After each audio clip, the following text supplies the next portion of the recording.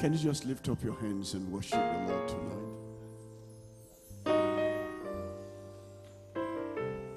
Great is thy faithfulness, O Lord. Great is thy faithfulness.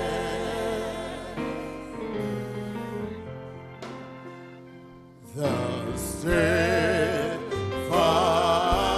love of the Lord never ceases.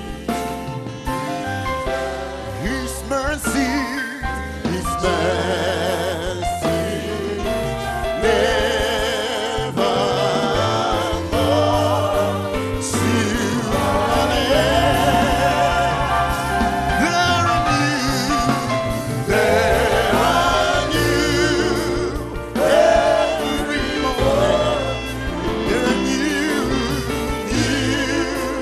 every morning. Oh, great is thy faithfulness. Oh, great is thy faithfulness. Great is thy faithfulness. Lift up your hands. They are new every morning. There are new every morning. Always new every morning. Great is thy faithfulness. Oh Lord, great is thy faithfulness. Just speak in tongues for a moment. Just bless the Lord in the Spirit. Rabose kento rebahanda yakala basunta. Shemendo remahanta yekele baba baba baba. Oh rabose yakale kenta la baba baba. Manda rekoria bahanta. Jesus. In the name of Jesus. Can somebody say amen? Have you wondered why, even in death, the bones of Elisha was still resurrecting the dead? It's the covenant that sustains that bone.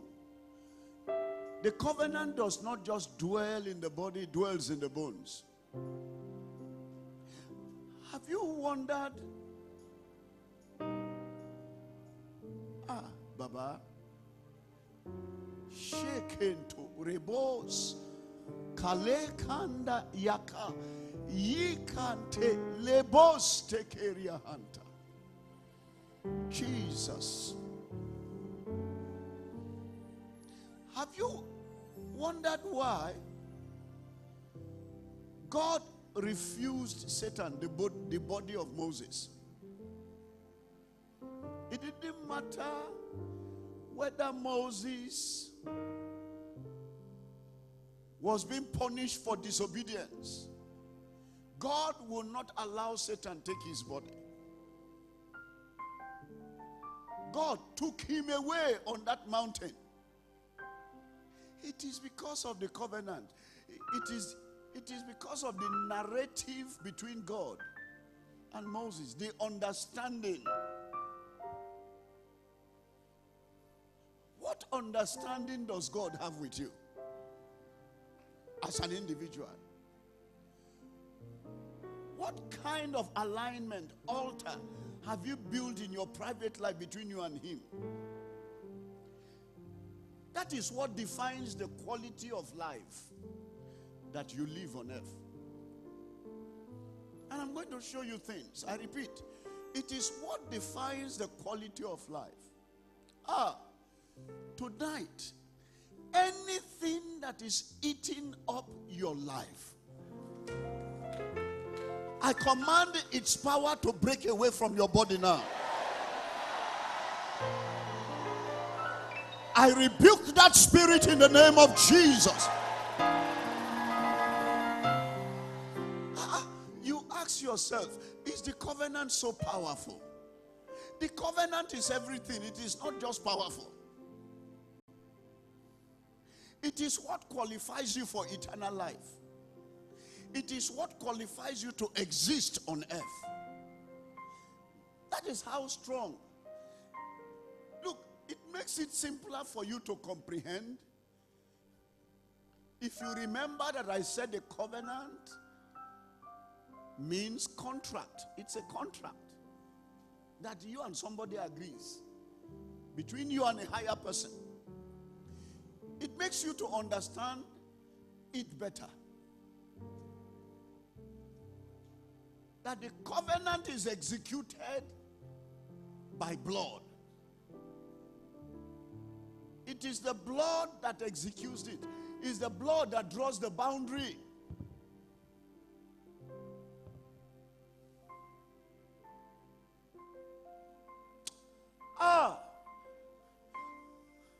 I don't know what is happening to somebody's bones here. I don't know what had eaten up, what infirmity had eaten up that bone, that your bone. But today I see the Lord turning it around and healing it now. I rebuke that infirmity in the name of Jesus. I command it out of your flesh in the name of Jesus.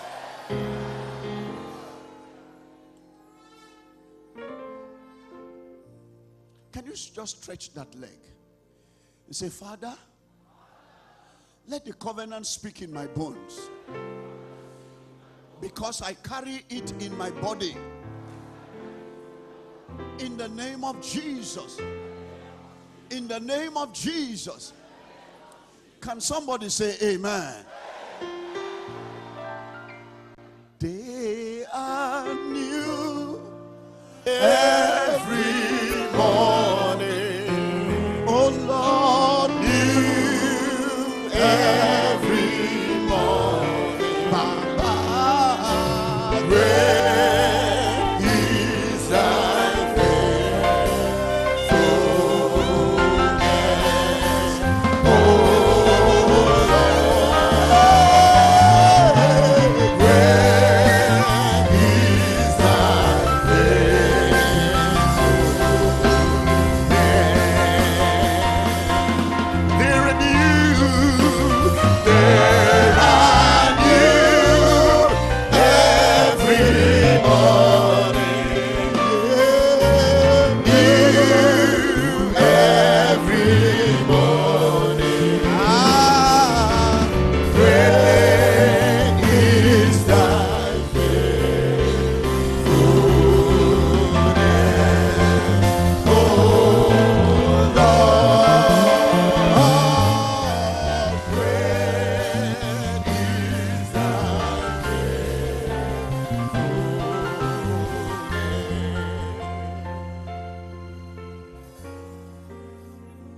Therefore, everything of yours that has been trapped in a pit, by the blood of your covenant, let them be released now.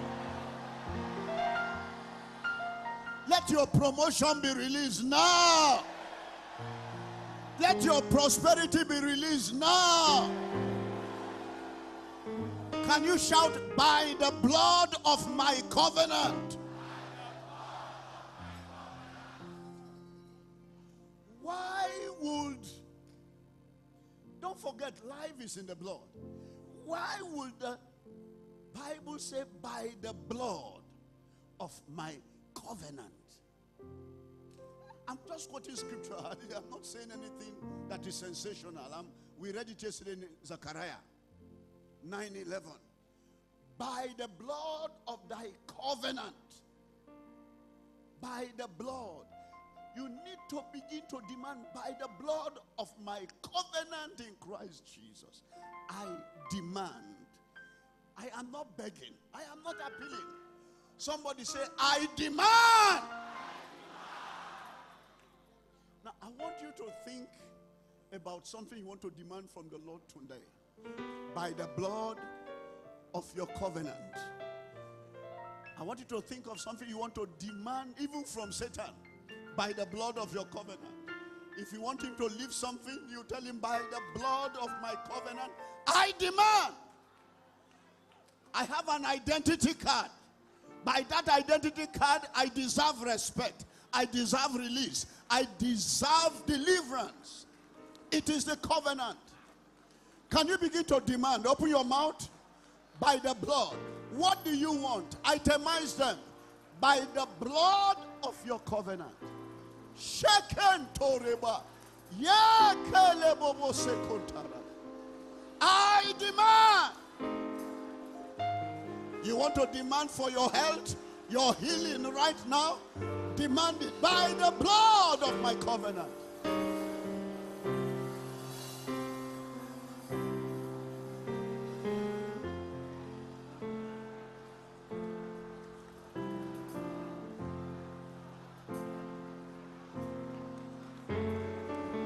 In the name of Jesus, receive now that which you have asked from the Lord. In the name of Jesus Christ, I release the power of the blood to break every power of principalities that have curtailed your destiny, that are affecting your request. Today, in the name of Jesus, the Lord rebuke every one of them. I command them out of your situations. I command your release tonight. In the name of Jesus. I didn't hear somebody shout amen. I want you to be seated for a moment. Can you put Deuteronomy chapter 5 on the screen? Chapter 5 verse 2. How comes that he was dead, yet his bones were still resurrecting the dead? How comes? Look, the most important words in this covenant, divine covenant, is the contract. And I told you the contract is made up of words. We are coming to that. And the other is the blood that testifies. Is the testament of the blood, the testimony of the blood that seals the covenant. And Deuteronomy chapter 5 verse 2. And I'll read 2 and 3 and maybe 4. It says, the Lord our God made a covenant with us. It's a personal thing. It's between, that's why I told you today, in your fast, can you redo your covenant? Don't take it for granted in these last days. You are either having the mark or you don't have his mark. You are either his own or you are not his own.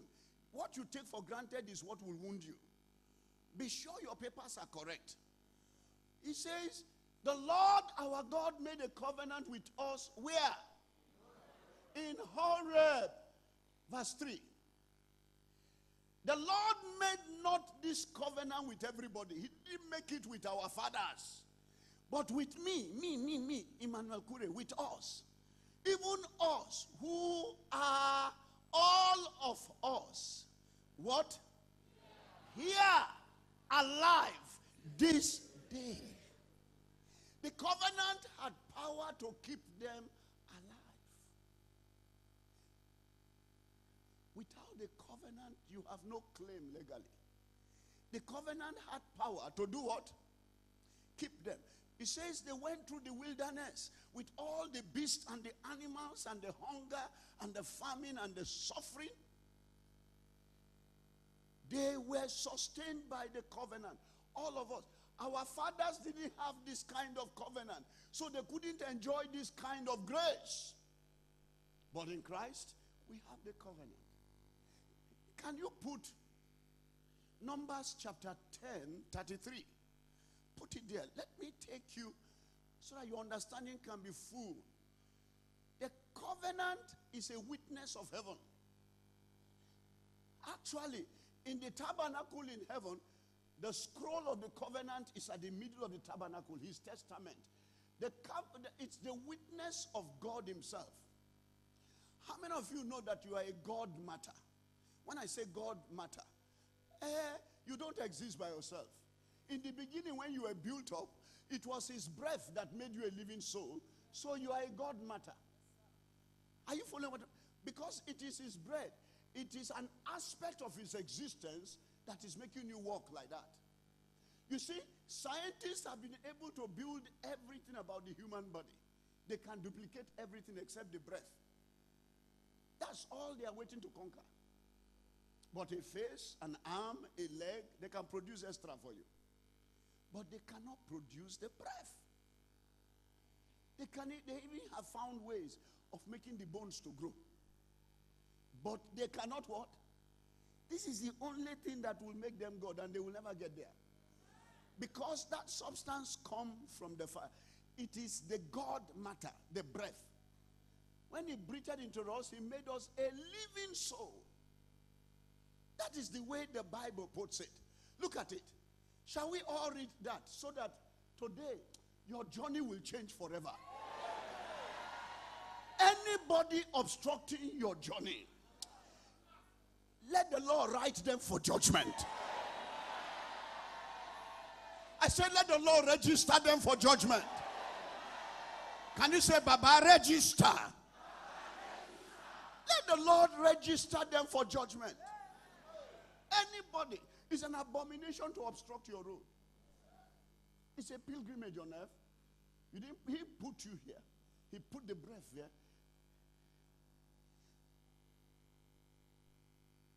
You see, the covenant entails the fact that I created you for a purpose. If you will give me back my body that I created to fulfill the purpose for which I put it on earth, then this covenant will carry you to that place and make you finish well. Those are the terms of the covenant. It's very simple. Who created himself here? Let him raise his hand.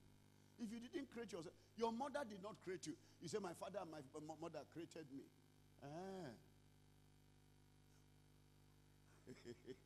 Now, let's look at that scripture. And they departed from the mount of the Lord 3 days. Shall we read it together? And they departed from the mount of the Lord 3 days journey.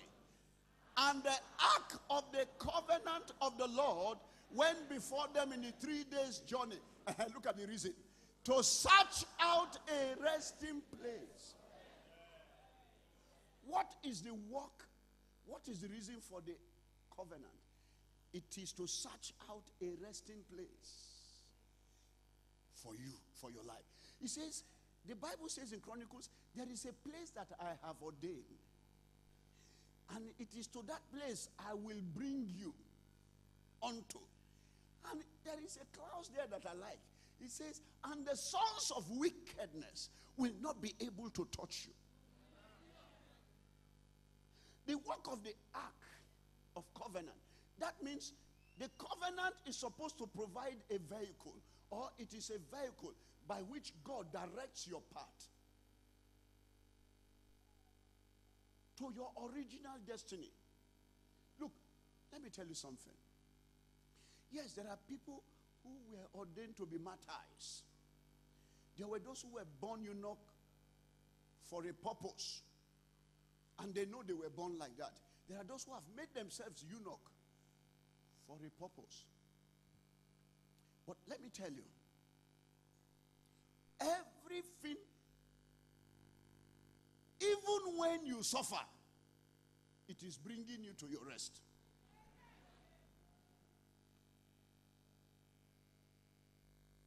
The covenant will be there. Jesus suffered affliction. Did the Father leave him?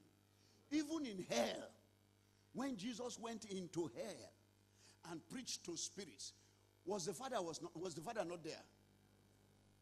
The Bible says the same Spirit that raised Jesus from the dead shall quicken your mortal flesh. It's the demand of the covenant. That is why I use the word demand when I pray, when I'm talking about covenant. I demand. By the blood, you demand. You don't ask. You are not begging. It's not a negotiation. Does your son beg to be your son? Even if you reject him, he's still your son. Tell him you disown him, or he's still your son. He still has your nose, he has your eyes. Your disowning is useless.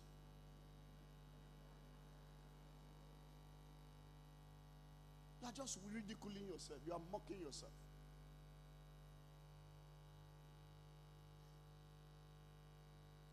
The covenant is God giving you his life to carry you and bring you to that place.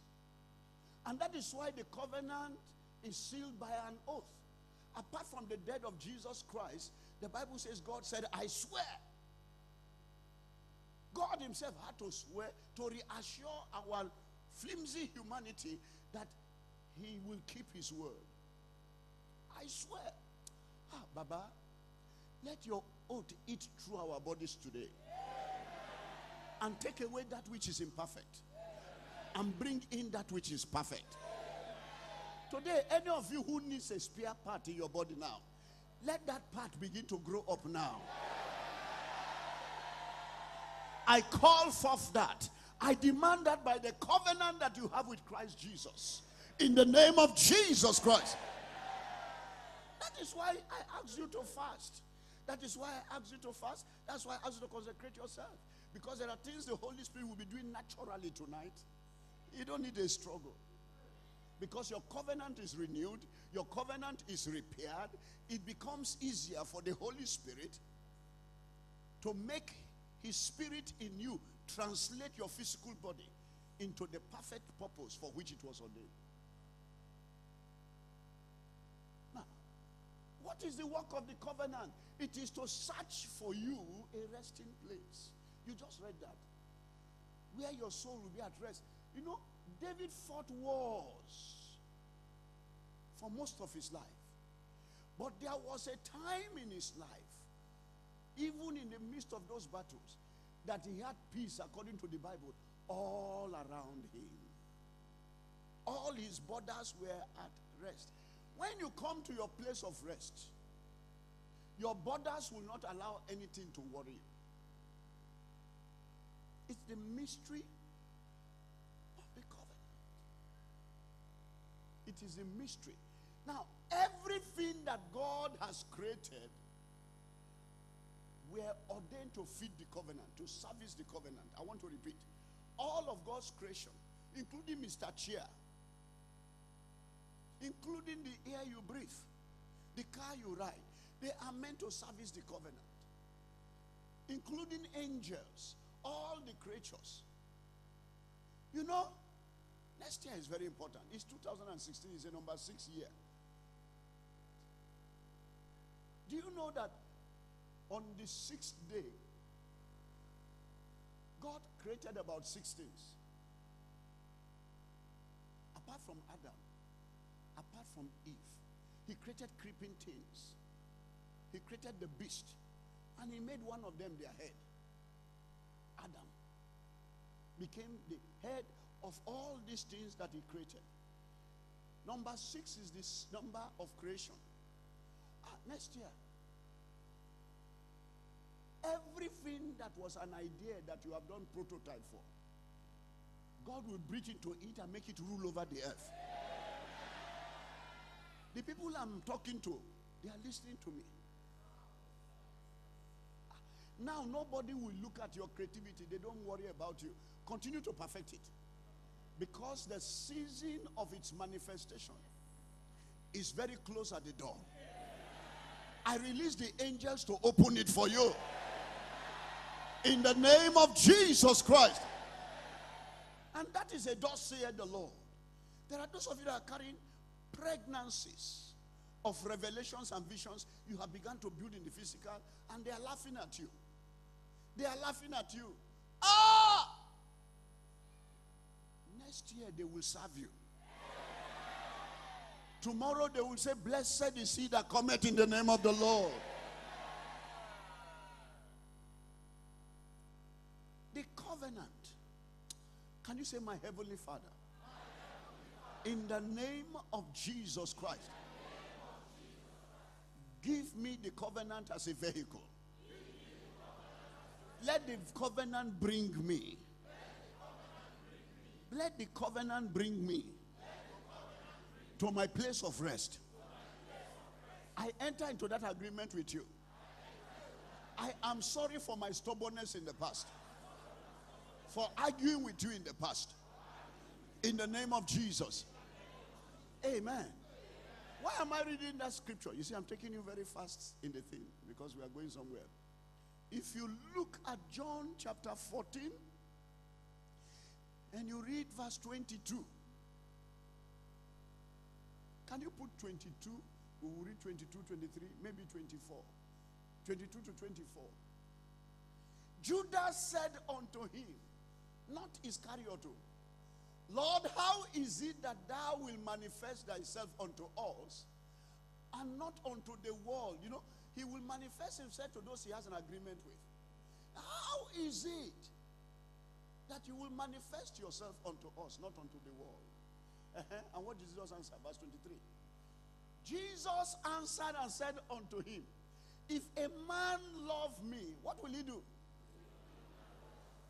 He will keep my words. Words. The contract is founded on words. The contract is a word covenant. It is your word you give to him, and he gives you back his word. Why? Because he himself is the word. So the word ought to be founded on him. His existence is as a word.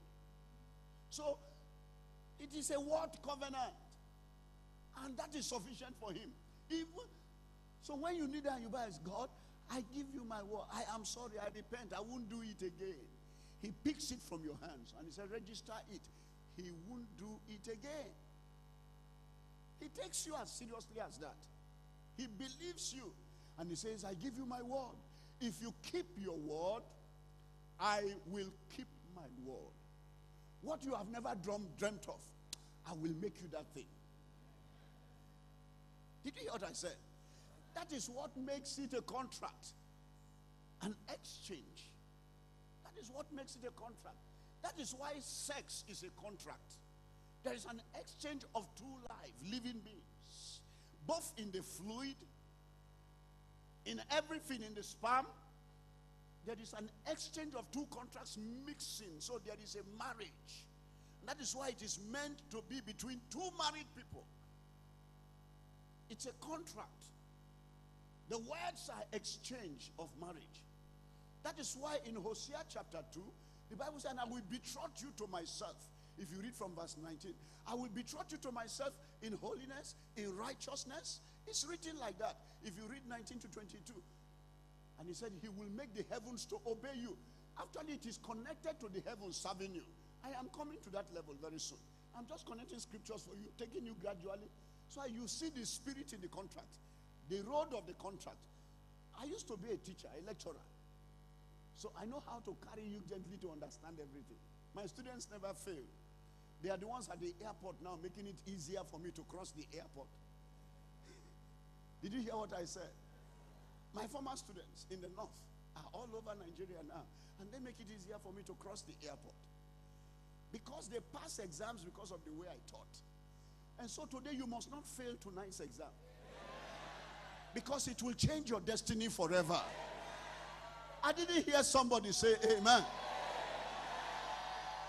Now, you will notice that the Bible says in that Hosea chapter 2, of course, if you start from 17, he says he will wipe away the names of Baalim.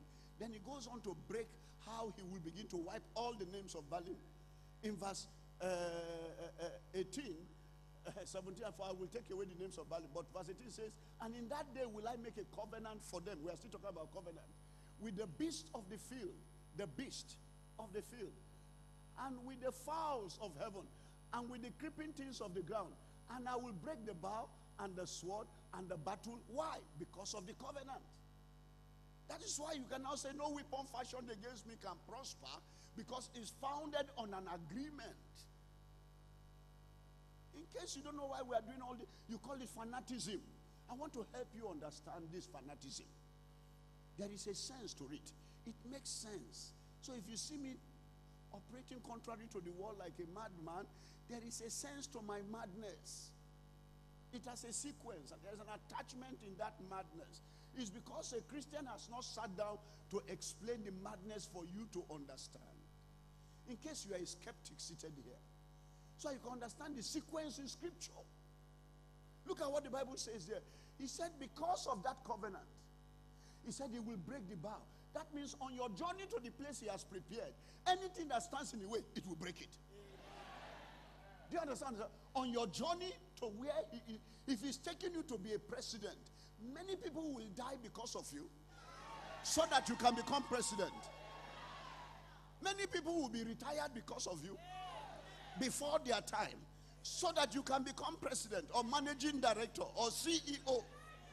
Somebody has to be sacrificed somewhere because the person insists you cannot get there. So when the person says over his dead body, let him begin to die now. He should not waste your time at all. Anybody who has said over my dead body, may God answer their prayer this year.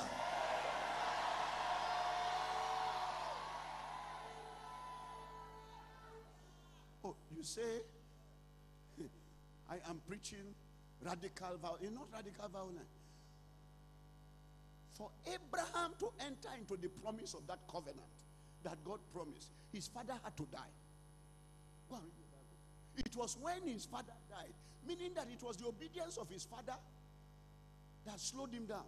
It was when his father died that Abraham rose up to move into the promise. For some of you here, somebody truly has to die on this journey. So let them begin to go quickly. I don't want to become what I was ordained to become at the ripe old age where it will be useless to me. I want to be young and strong to enjoy it. Somebody say, now! Let the covenant speak on my behalf.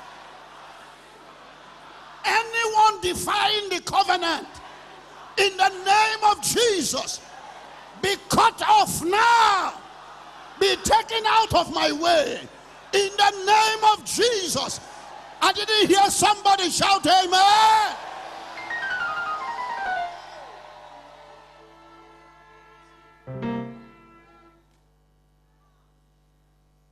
No, let's look at it again. Take it back to Hosea. Because I know I am talking to very highly educated people. So I'm not going to do you biri-biri in the spirit. You will see it practically as it is working. As I'm talking, some people's bones are getting corrected. Somebody's knees are being healed now. Somebody say, it is in the covenant. Because that is how it was supposed to be.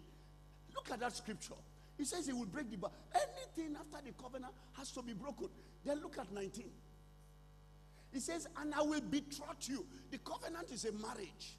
He said, and I will betroth thee unto me forever. That is why what you receive from the covenant is eternal life. I'm trying to explain the issue of eternal life. You Christians are too proud. You say you have eternal life. How do you know tomorrow? It is in the covenant. The covenant gives me eternal life. He says, and I will betroth thee unto me forever. Yea, I will betroth thee unto me in righteousness, and in judgment, and in loving kindness, and in mercy. Verse 20. He says, and I will even, not the word even, betroth thee unto me in faithfulness. Great is thy faithfulness.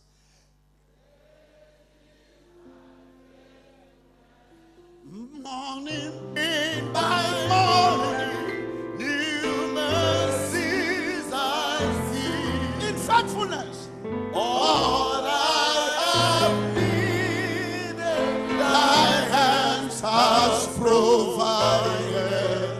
Great is thy faithfulness, Lord, unto me.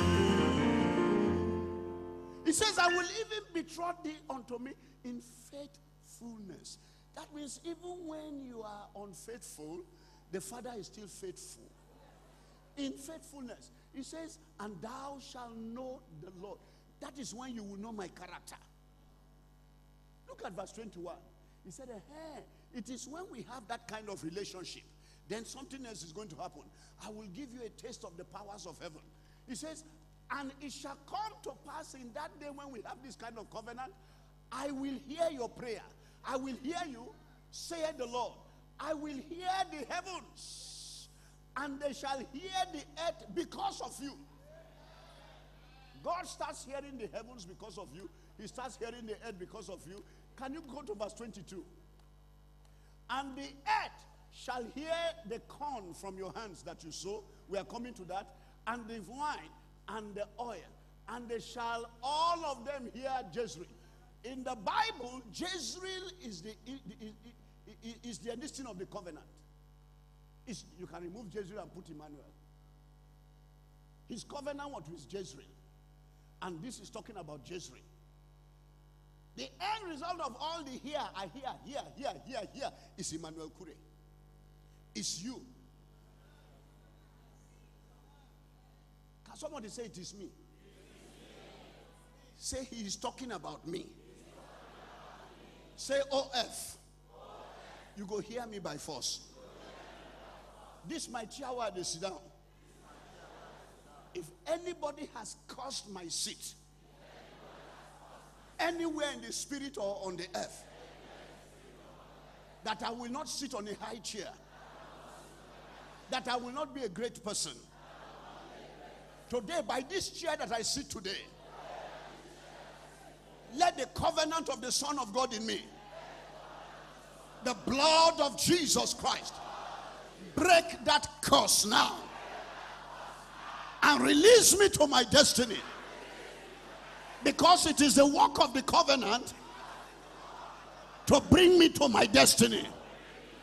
In the name of Jesus, I receive power against every principality and power in Jesus' name. Can somebody wave and shout amen?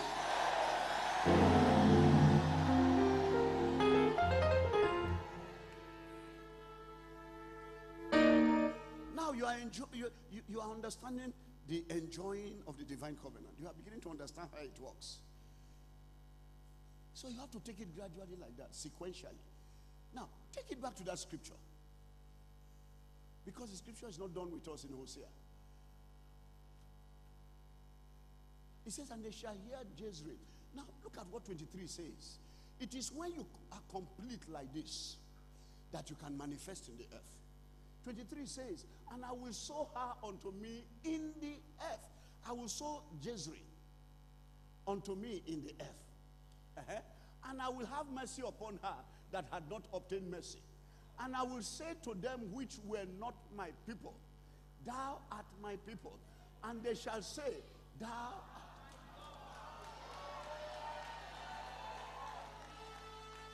So are you a castaway? They have been humiliating you. Life has been humiliating you. Your family has been calling you all kinds of names. Bastard, non-entity, vegetable. You know, get sense.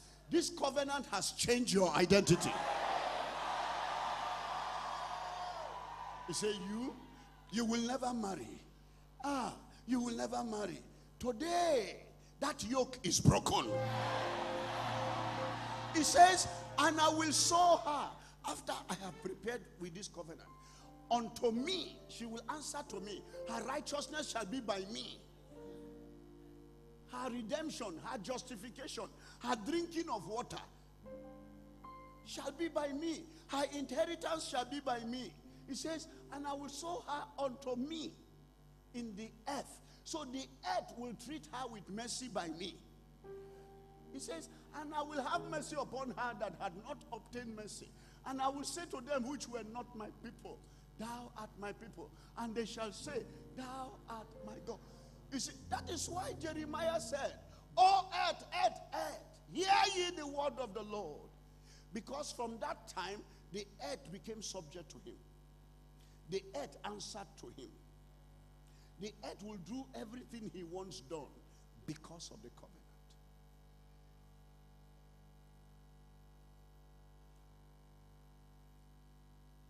Now, let me take you to the next level of the scripture.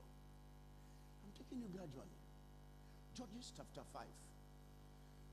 Judges chapter 5. I think it's verse 26. Let me just look at it. Judges.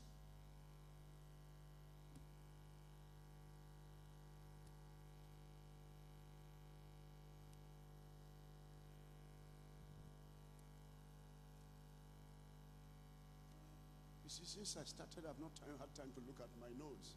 Because if I followed the notes, it will take longer. I have the notes in my head. That is making it easier.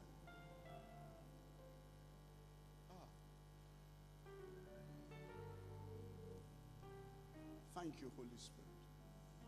Great is thy faithfulness, O Lord. Great is thy faithfulness.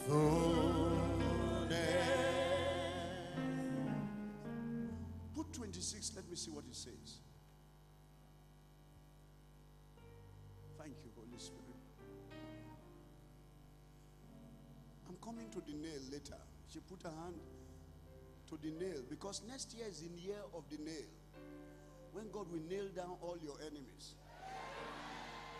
So let me not enter to that because I'll get excited, carried away by excitement.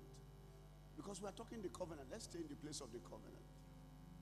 Let's stay in the place of the covenant. I'll give you the verses I want you to concentrate on in a minute. Let the point be made. Listen, because this is very important. That is why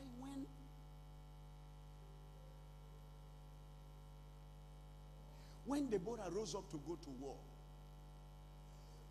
because all of creation is attached to the covenant, to obey, like we saw in Hosea chapter 2.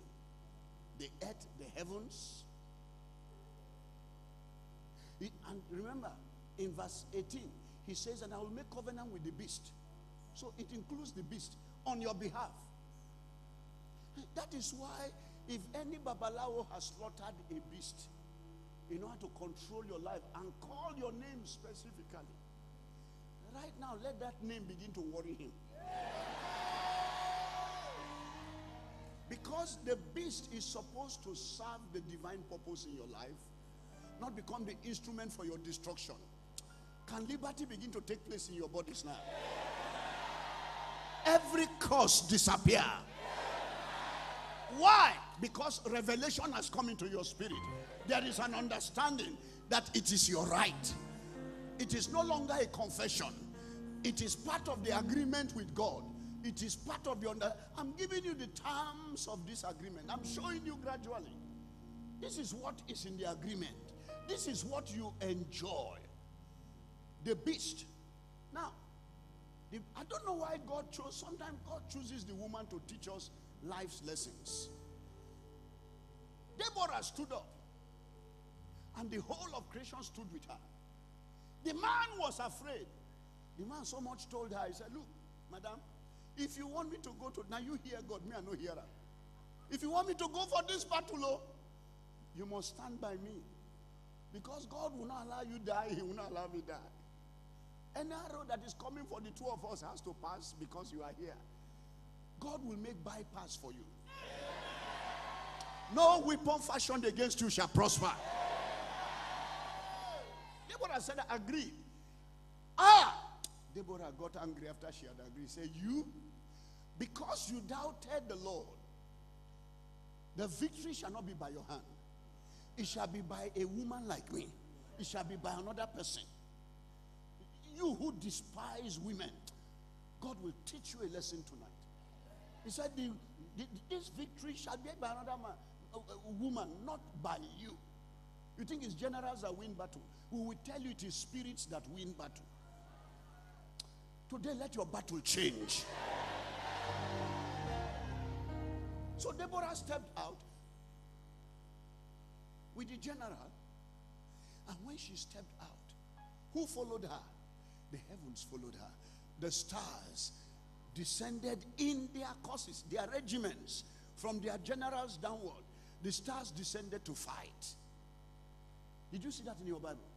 Then the waters will sit down calmly and wait for the army to get close to the river banks. And suddenly the waters will rush and overflow its boundaries and capture the legs and pull them back into the water and swallow them. Waters were fighting. Angels were fighting. The earth were fighting. Tonight, I command all infirmity in you to disappear.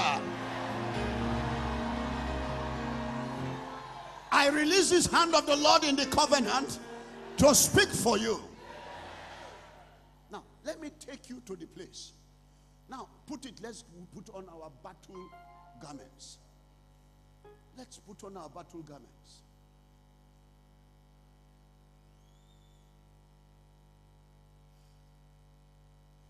Before we go there, let me teach you the other lesson. I'm beginning to come into the servicing of the covenant. You will notice that not everybody was invited to that battle.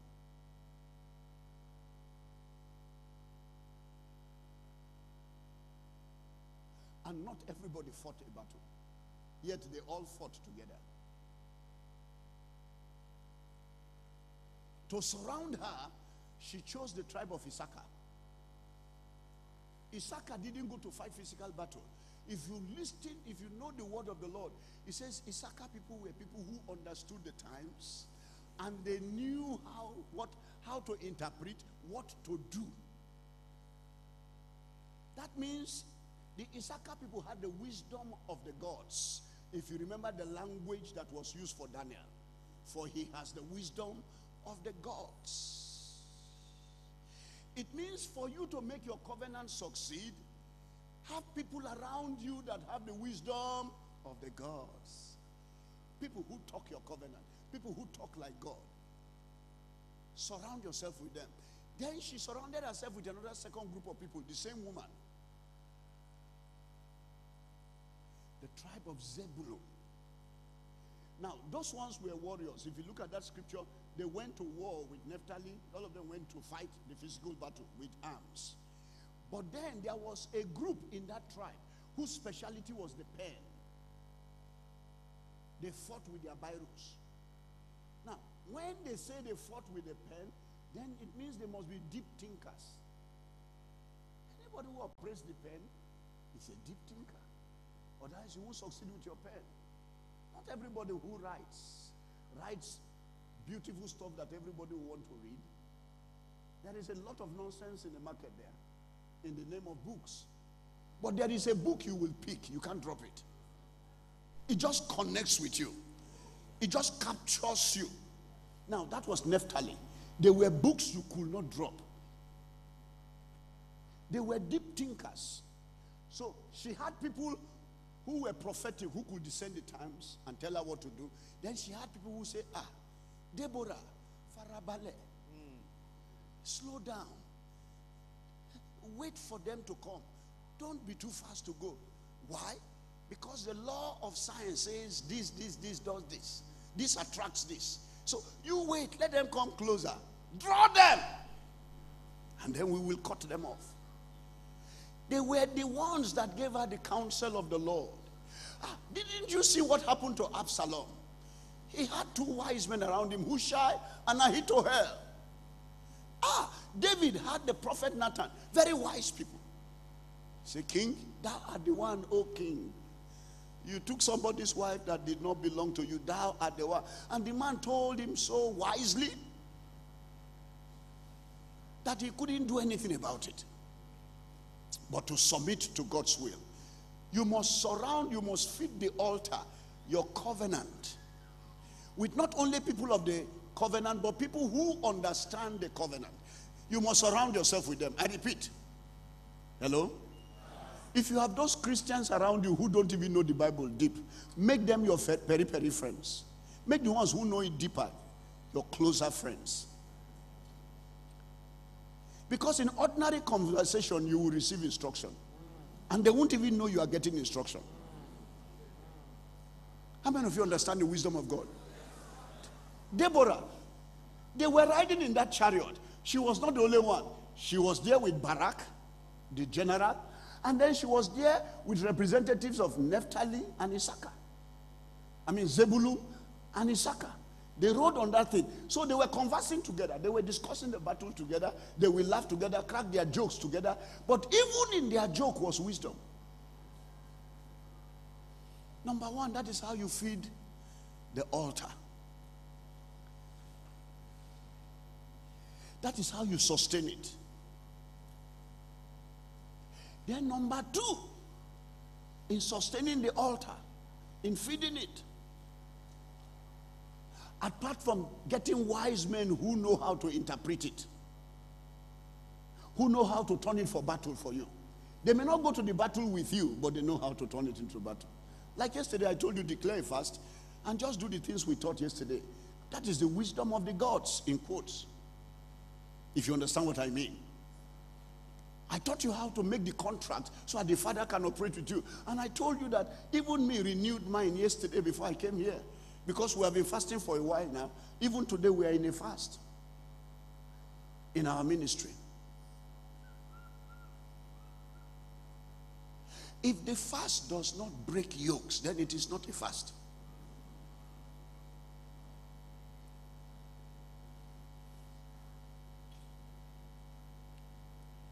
Get those people around you. They are fewer by the day because fewer people are reading scriptures.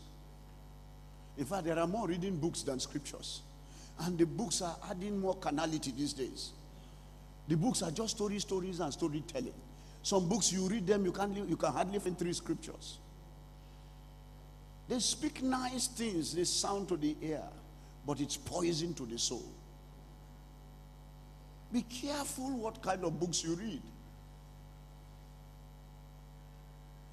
It's not every book you should be buying. It's not every book you should believe.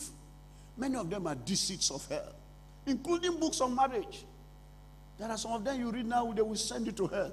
Let me not get into that again so that I don't get distracted. The second major point that goes in servicing the altar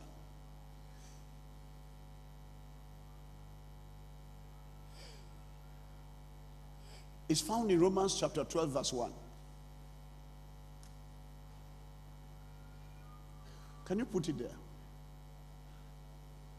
There is a big word there.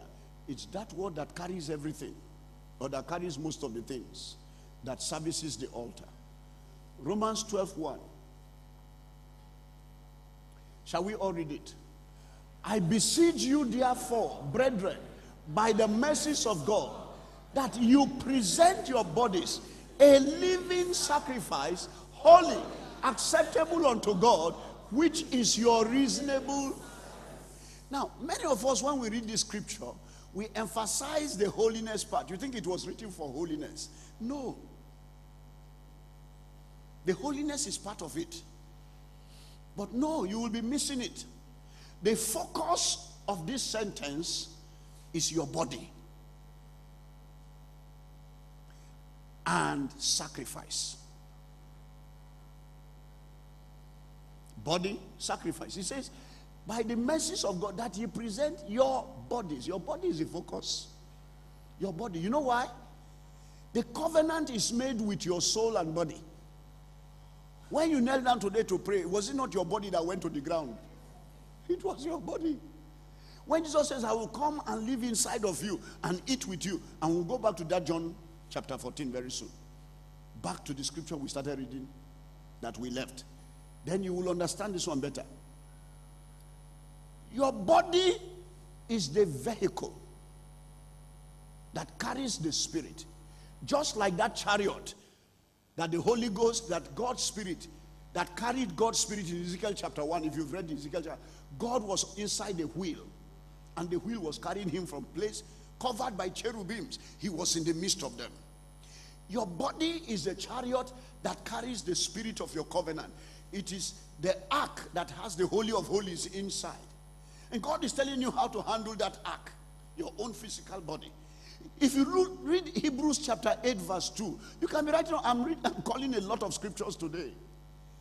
In Hebrews 8:2, the Bible says Jesus is the minister in his sanctuary, in your body that is sanctuary. Corinthians says, know ye not that your temple is the temple of the Holy Ghost, and that the Holy Ghost dwells in you. So Jesus is the minister in fact, the Bible does not call it in your body, in your sanctuary. The Bible says in his sanctuary. It is now his body by covenant. You ceded it to him the day you invited him in.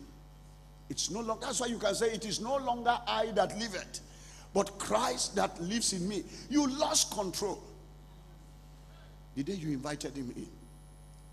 Now, when you absolutely submit to the terms of those covenants, you become a God. You become translated into another being. That is when you can control the heavens and control the earth. When you rise, the heavens will rise with you.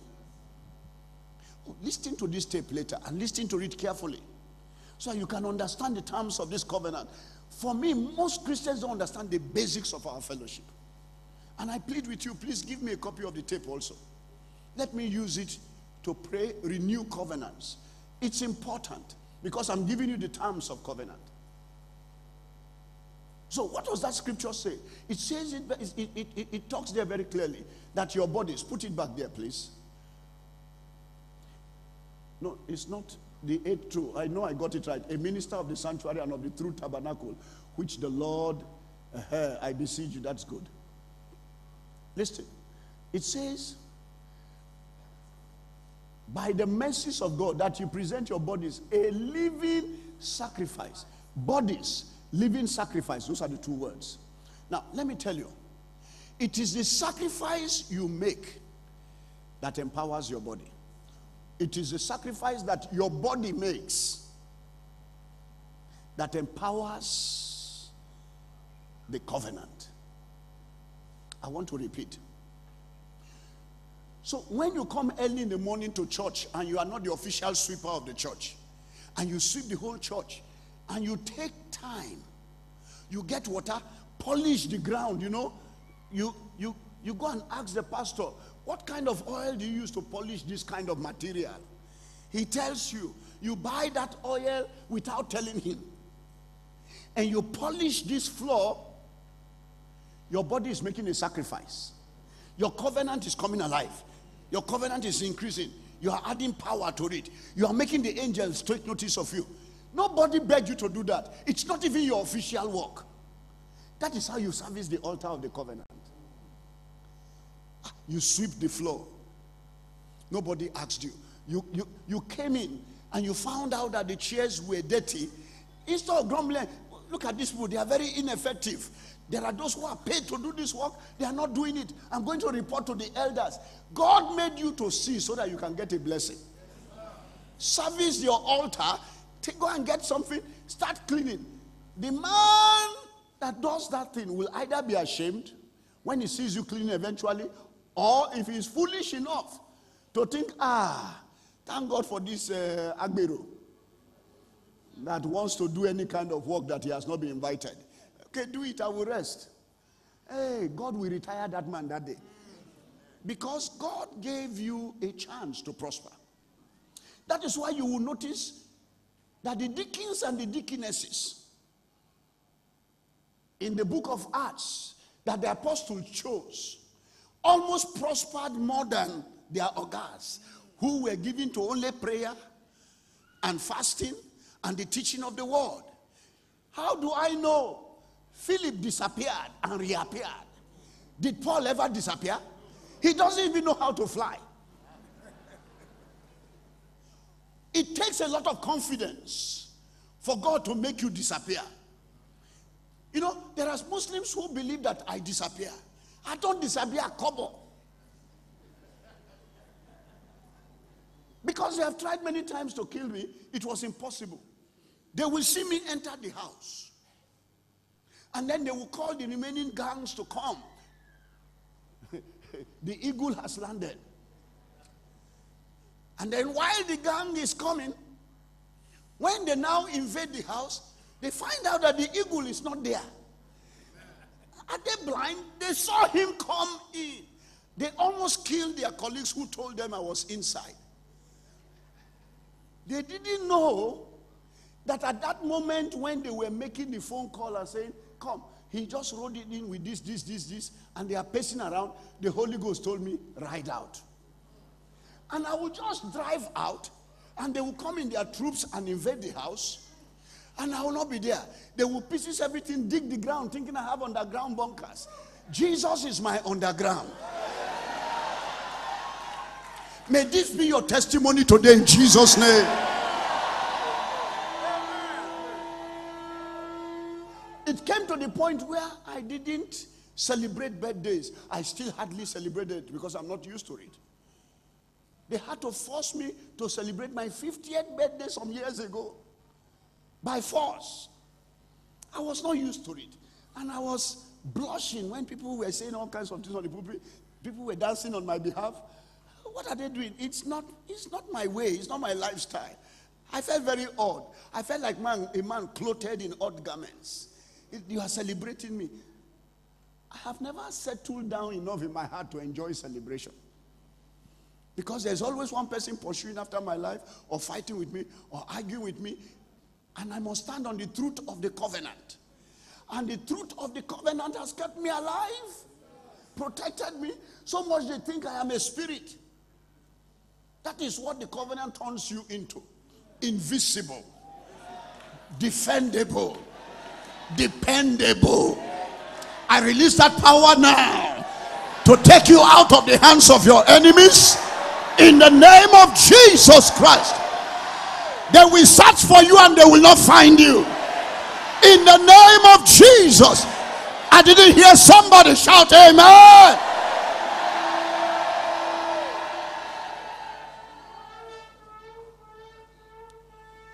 Those guys were sweepers. The Stevens, the Phillips. They were sweepers. They had power in the world. They died even earlier than the Ogas because they became the bigger targets. Satan said, these people are more dangerous than the other people. My friend, you deacon, what testimony do you have in heaven? The pastor has to pray for you so that you can do your work. You don't know it's a privilege to be, it is your body has been given an official chance to service the altar of your covenant. You want to be pastor. My friend, even when they make you pastor and you are not ready, refuse it. Let the Spirit ride you into it. Oh, let me not get into that. Like I said, I get tempted to get distracted sometimes by some of these things. But there are patterns that are not patterns of the covenant. I'm talking about servicing the covenant. Then let me tell you the other way, apart from the service of your body. That's why the Bible calls it that this is your reasonable service. It's not just holiness. So apart from service, and service includes, they need another altar. And God opens, you told God, if you open a gate, whatever is your need in the church, I will meet it. Then there is a need now. You meet it immediately. Somebody does not need to write you a letter or command you. It's because there is a need. In our ministry, our members are beginning to get to that level where they give without me asking. Not to me, to the needs of the ministry. I just come back and I hear salaries are paid. I don't know which spirits paid it. But if you come from the north where I come from, where money is scarce, then when you pay so many millions, you will know it must be the Holy Spirit. Here, sometimes you don't need the Holy Spirit to pay salaries. I mean, I can't have so many shell members here and then you tell me I'm praying for salary. Pray to where? What are they doing? Me, it is these widows that I have. They can't pay salaries. God, through the covenant, has taught them how to not only take care of themselves, but to be sustained by the Spirit, fed by the Spirit, that these widows are beginning to build their own houses. Those are the laws of covenant. Today you have nobody to help you.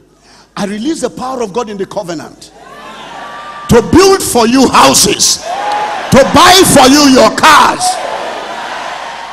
so that you can walk like any other king, because you are a king. Your yoke is broken today. In the name of Jesus Christ. I didn't hear somebody say amen.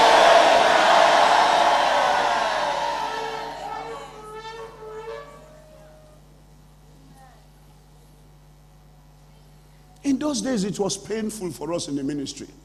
When we were yet growing, when we were yet teaching people rudimentary things, and they will argue and kick. But when the Holy Spirit caught up with them and they began to grow through teachings like this, they began to do it. They service their covenant, and many of them are invisible now. Many of them are top people now. But we started years ago with them when they were walking the streets.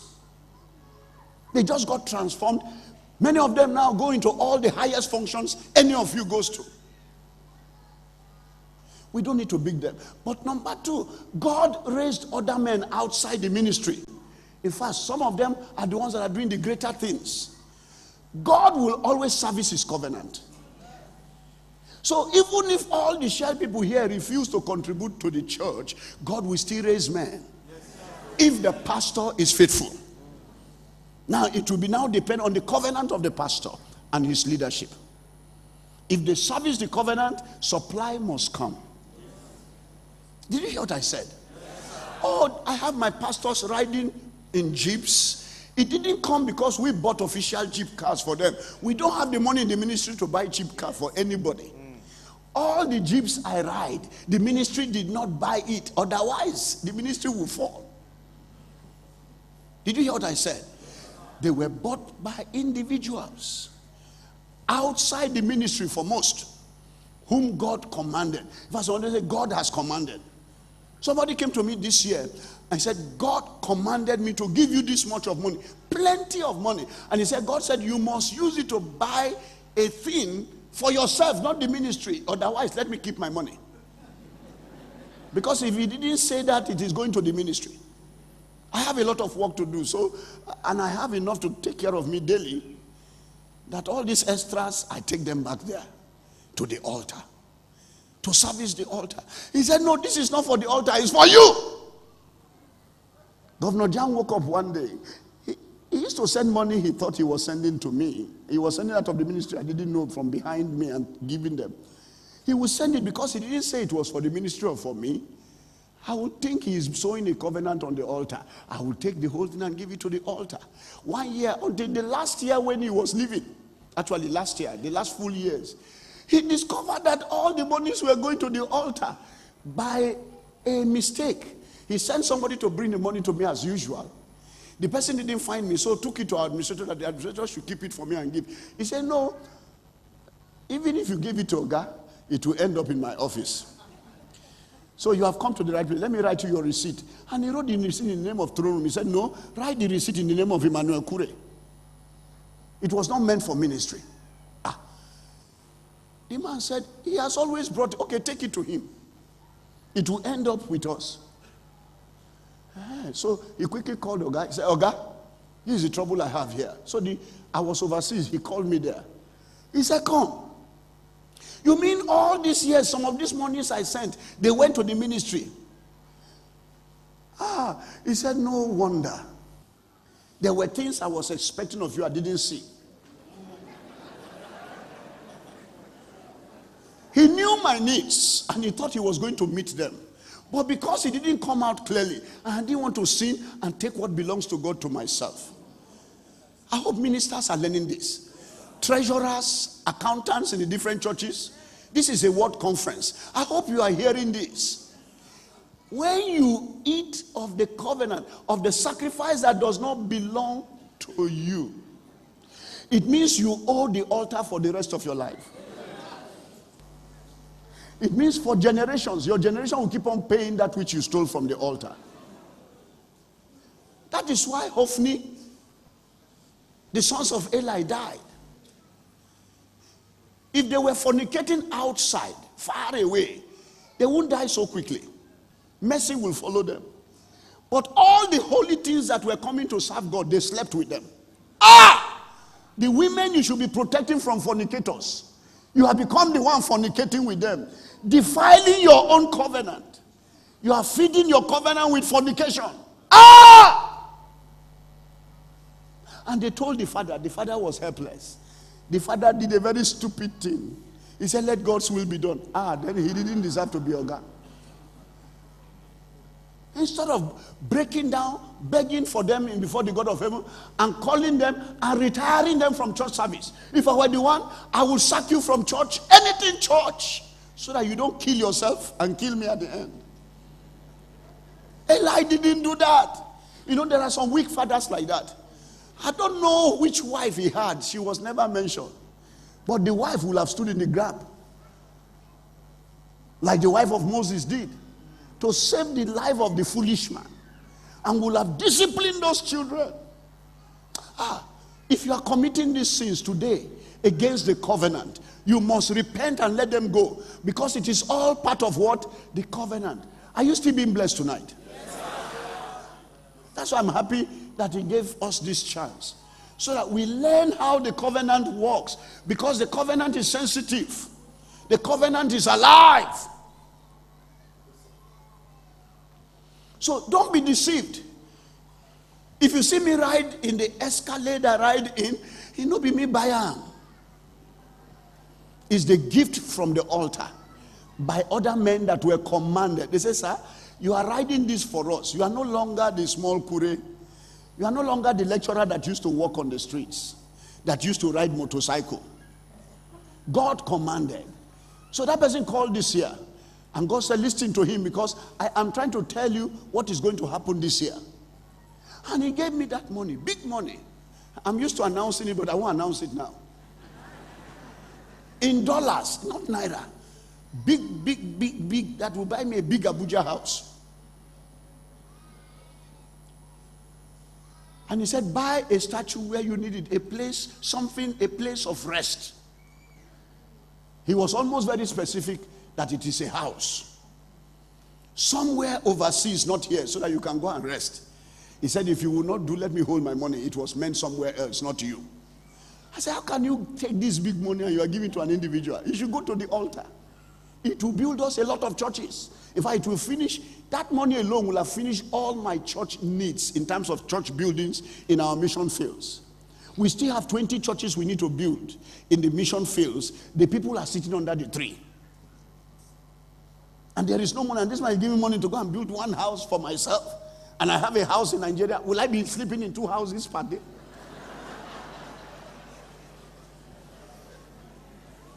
He said, it is a thus saith the Lord. If you won't do it, allow me keep the money. I looked at him. I said, well, obedience is better than sacrifice. So I collected. In fact, he didn't give up, and I don't even know how the money went. He paid it into my account and commanded somebody to go and remove the money in the US, Bank of America, and buy me a house in Orlando. It went through my account, yes. But I have a second person who signs my account with me. He commanded that person. And the last time, a month ago, when I went to the US, I was presented with a house in Orlando. I didn't pray for it. I didn't ask for it. I didn't look forward to it. It's not one of my faith lists. You make a list, I want a house in America. You will never catch me writing those kind of stuff. Thy kingdom come, thy will be done on earth as it is in heaven. I say, me, small bushman in Kavacha, get house for America. When Port Harcourt people don't get house for America. With all their younger. Somebody say, it is the covenant. Somebody say, it is the covenant. You don't need to covet that which is not your own. If it is in your destiny and it is part of your need, the covenant will supply it.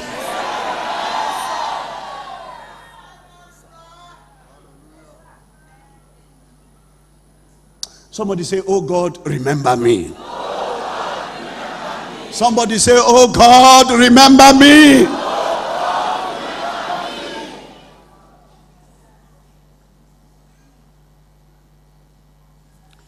The sacrifice. That under that word sacrifice is service. Under that word sacrifice is giving. It is under that word sacrifice that all the kinds of givings are. Giving. You give. You don't do it as a business thing, it's a worship thing. Then under that sacrifice is worship and praise. This your body is the one doing all. You worship him with everything. Because he has nothing to do with your material, your car. His business is with you personally. I repeat, he has no business with that your car. His business is with you. It's you that will go to heaven. Your car will stay here. He has no business with you. It is you he gave eternal life, not your car.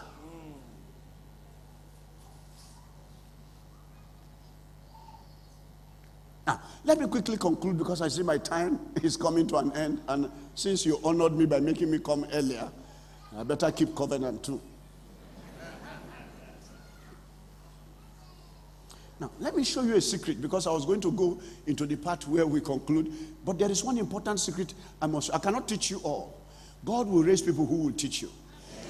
But God made me to take it like this.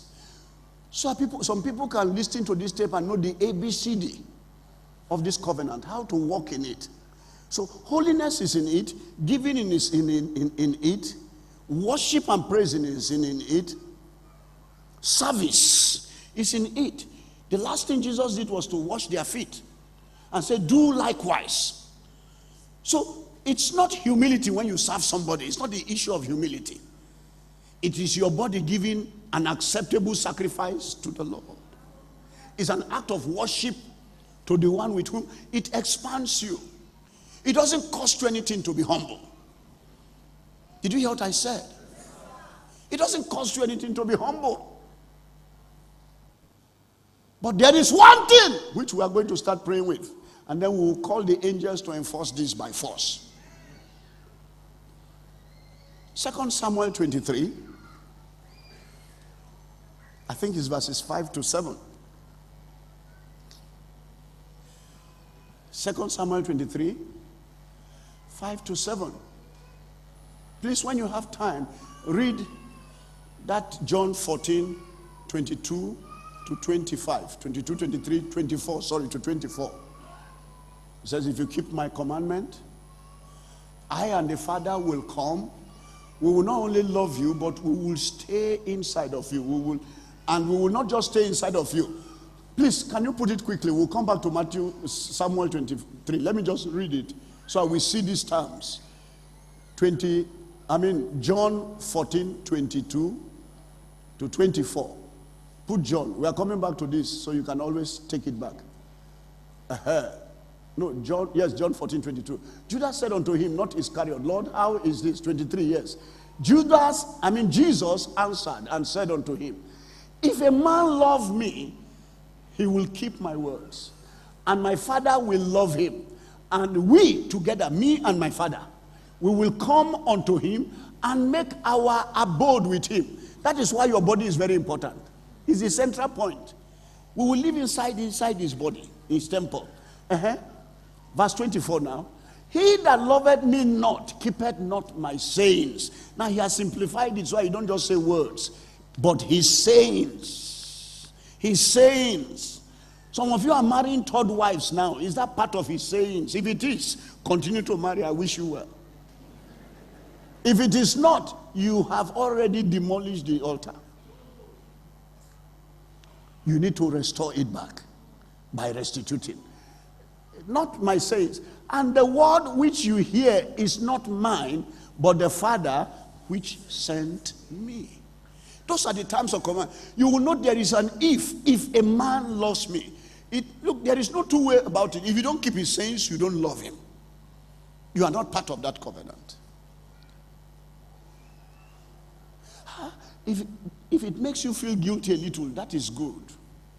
It means you should do something about it, so you can repair your path. You can't, because of a morsel of bread, miss your destiny on earth and miss eternal life. Morsel of bread. You were meant to be a head of state. Now you are just a managing director and you have retired yourself because of disobedience. You never seen the head of state stool for which you were ordained. That was where the covenant was taking you to. You retired yourself by serving the altar and the covenant with strange food that is not part of his sayings. Can you use that as a mirror to correct yourself? If I stop here, I have done a good job for the master. I have spoken like an oracle. But I'm not stopping here. In 2 Samuel chapter 23 verse 5, now put it. Let's finish it there. Where are thou, sir? Put it there so that we can start claiming things and doing things. Now, listen. It is your business to draw everything that connects to your life and your godliness into the covenant. Because the covenant, when you do it at the beginning, is only between you and God and what your body gives God. Now, if you deliberately decide to invite God into your house to own your house for you, he steps there. You know, Omoluabi, God now Omoluabi. Now, where you put him, he go stay. You know, they take the one way, no give up. If you hand over for him to control, he will control. So, do something. The secret of David is what you're about to read, the house of David, that God keeps on talking about. David. David said, although my house be not so with God, that means they have not kept perfectly the laws of God. I mean, they have committed their sins, killed people, his children were rebellious.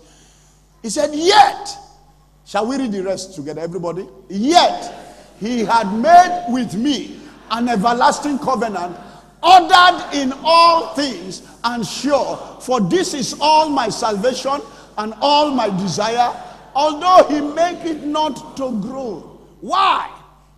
Because of the things we mentioned. The reason why covenant does not grow is the way you service it. Your sacrifice. So he said he made it not to grow. That means the house of David would have been greater than what it was. For me, I don't even know what is greater than giving birth to the Savior. But the house of David would have even been greater than that. He short-circuited himself because of half-obediences. But that is not the issue I'm trying to make here. The issue is that the secret of your invisibility is that take everything in your house and covenant them to the Lord. I'm not saying hand them over to the church, no. Hand it back to him for custody. That means draw a list of everything that you have in your house.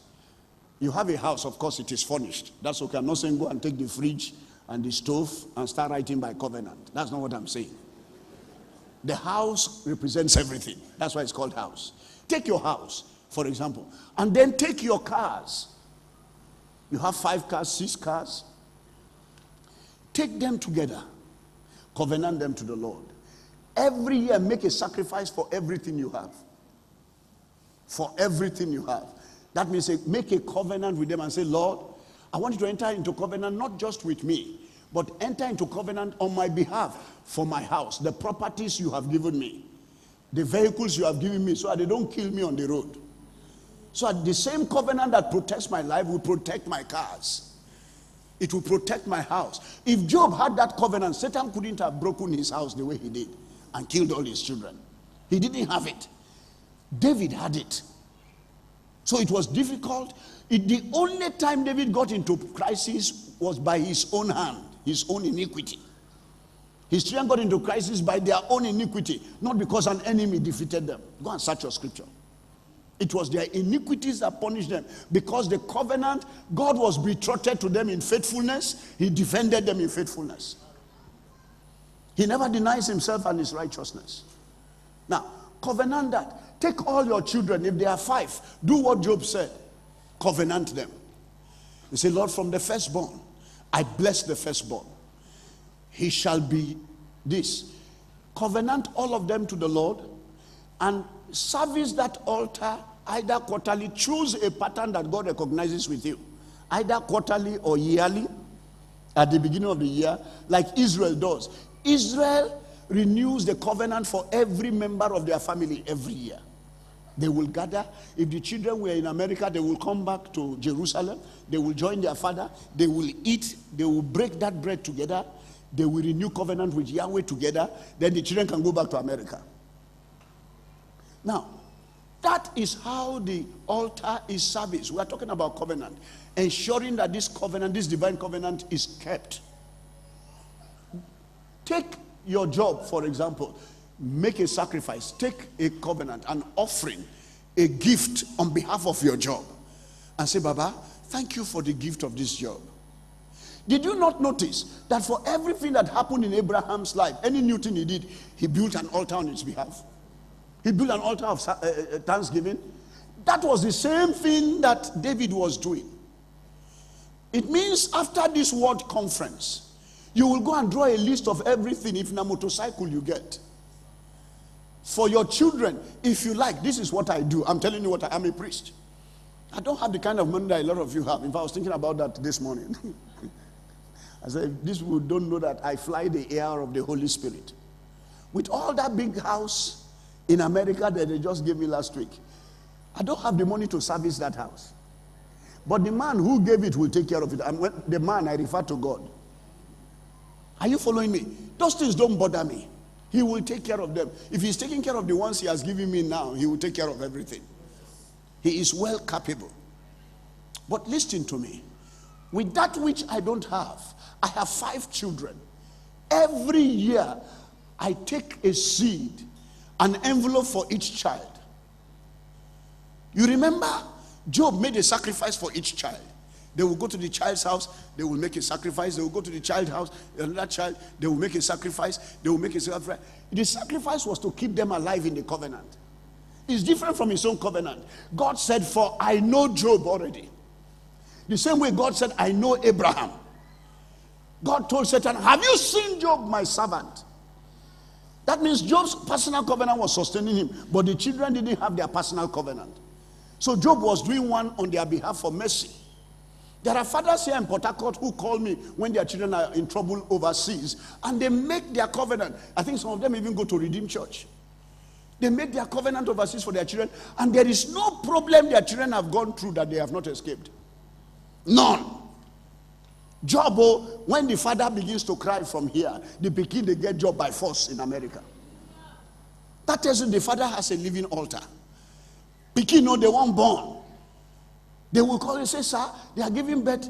We have fasted. I say, what have you done about that? We have done this, but the doctor said there is a problem. I say, your covenant will carry them through. If you did not create a covenant, the covenant won't speak for them. So I take an envelope. It will carry my daughter's name, Glory Kure, the first daughter. She's in her later 20s. I will put her name there. I will carry El Shaddai Kure. He's in his later 20s. I will also put his name there on the envelope, and I will put a seed the Holy Ghost has commanded me from my heart for each one of them at the beginning of the year. I will take Maranatha Kure, put his name. All these are graduates. Some of them are master degree holders. Fine. But they are still my children. If something touches them, it touches me. They are still part of my covenant. I serve it. They are all born again. They service, they take their offerings for themselves. Now, that does not bother me. They are still my seed. My seed must be kept. So you see, by the time they take their covenant and I'm taking one, they have a double covenant covering them. That is what will make them greater than me. Somebody say hallelujah. Hallelujah. How many of you are understanding how this thing works? I want to set the statutes for you straight. Because even if I don't do miracles you remember me for, and remain in that area, that the Kure came, I don't want that one. If you take this gift, it will do all the miracles for you. If you understand these teachings, it changes your life. Now, that is what 2 Samuel 23 was talking about. He covenanted all his children. He covenanted for his army, the office, the palace. He covenanted that. He said everything was covenanted. The covenant was ordered in all things. Everybody say, ordered in all things. That means he separated each one and made a sacrifice for them. Made a covenant. Say, God, just like we read in Hosea chapter 2:18, I ask that you enter into covenant with the heavens and the earth on behalf of my children. First of all, on behalf of Glory, I make a covenant with the God of heaven to protect Glory, to make her eat by your hand. When she rises, let the same thing you do for me, do for them. I take, and then she will bring an emblem and say, God, here is a gift to seal this covenant for glory. Here is another gift to seal the covenant. Each sacrifice carries a name that the Holy Ghost becomes responsible for.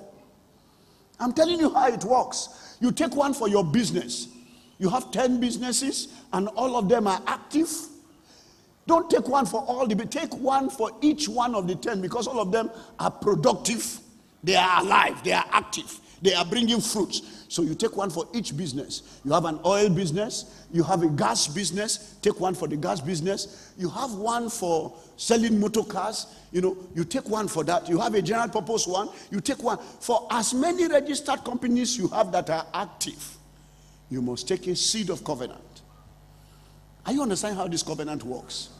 I'm telling you about servicing the covenant, and I'm telling you how it works, how you enjoy it. Immediately you do that, it's like saying Korban. Like the Pharisees used to do, they will put oil on the tin and say it belongs to the Lord. So they don't want to share it with anybody.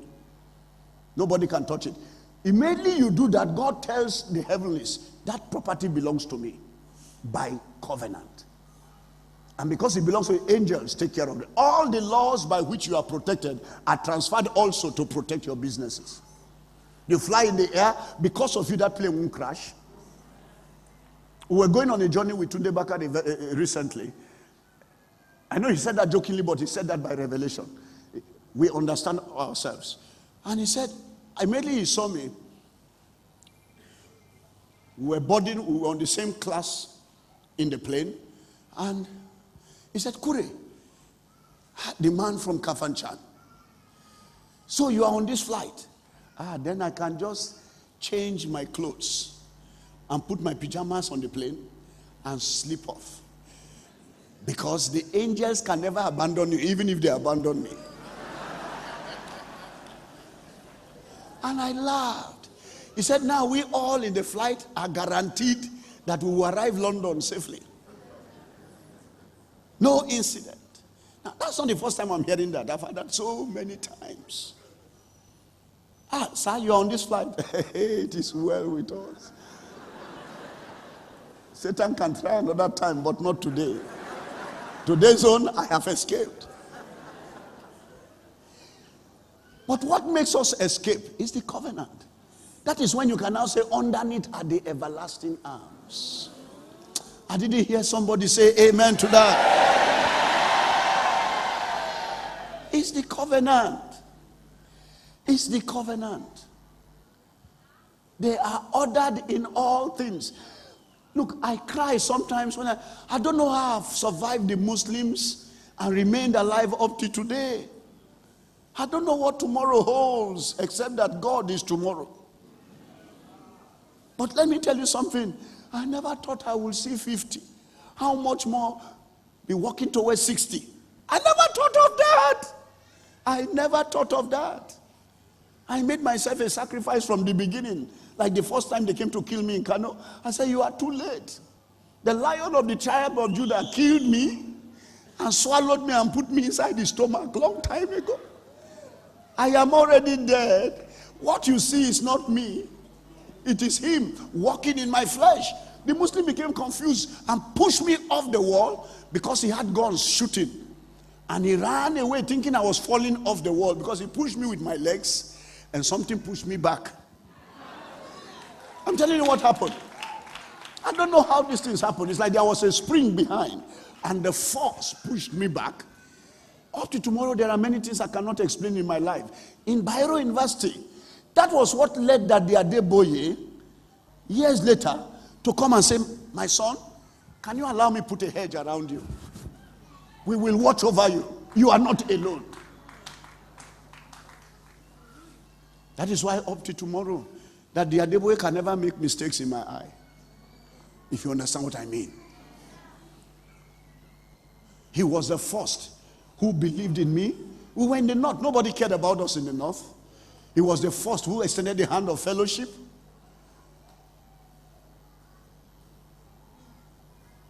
It was after him that Idahosa came up and said, send for that boy. But it was Daddy. And that is why the only one who qualified to pour oil of ordination on my head is Daddy. And he was the one who ordained me. Covenant! And I've kept that covenant with him up to tomorrow.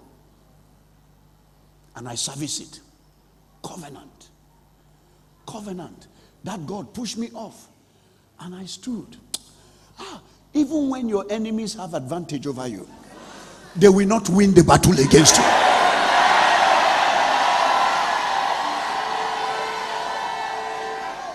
But I made this covenant ordered in all things. I don't know all this, your doggone Terenchi, this big English you speak. I know the simple one he taught me. So my cars, every one of them have a covenant tag on them. By prayer. Every year, me and my children will line up. We will go after each property, anoint them with oil. I will anoint my 4 tires and build an altar around them. I say, Lord, this year, they are covered. And anoint all the cars one by one, anoint my house, anoint the gates, then tell all my children, no matter how old they are, oh yeah, kneel down. I anoint each one with oil. Every year is a tradition of my house, the Kure family. I don't care where you are. If you like be schooling in the heavens, you will come down from heaven that day for anointing service.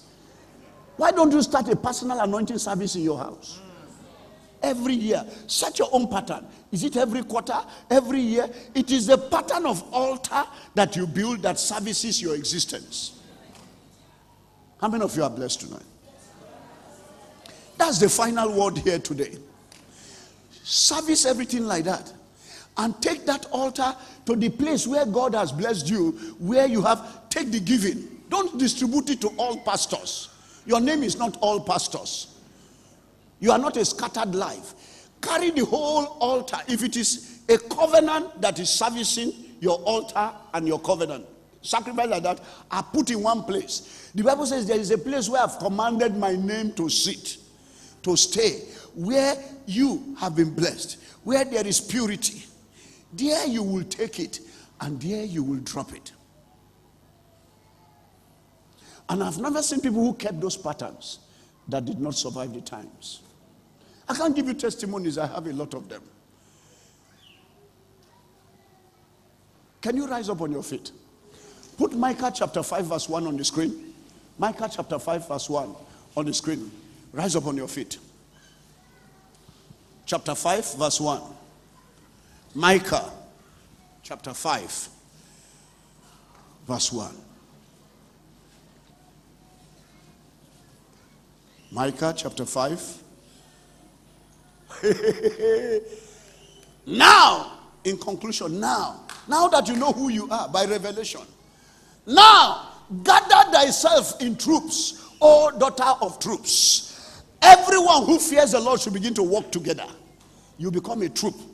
When you hold hands and agree, the gates of hell shall not prevail. Gather thyself in troops, O daughter of troops.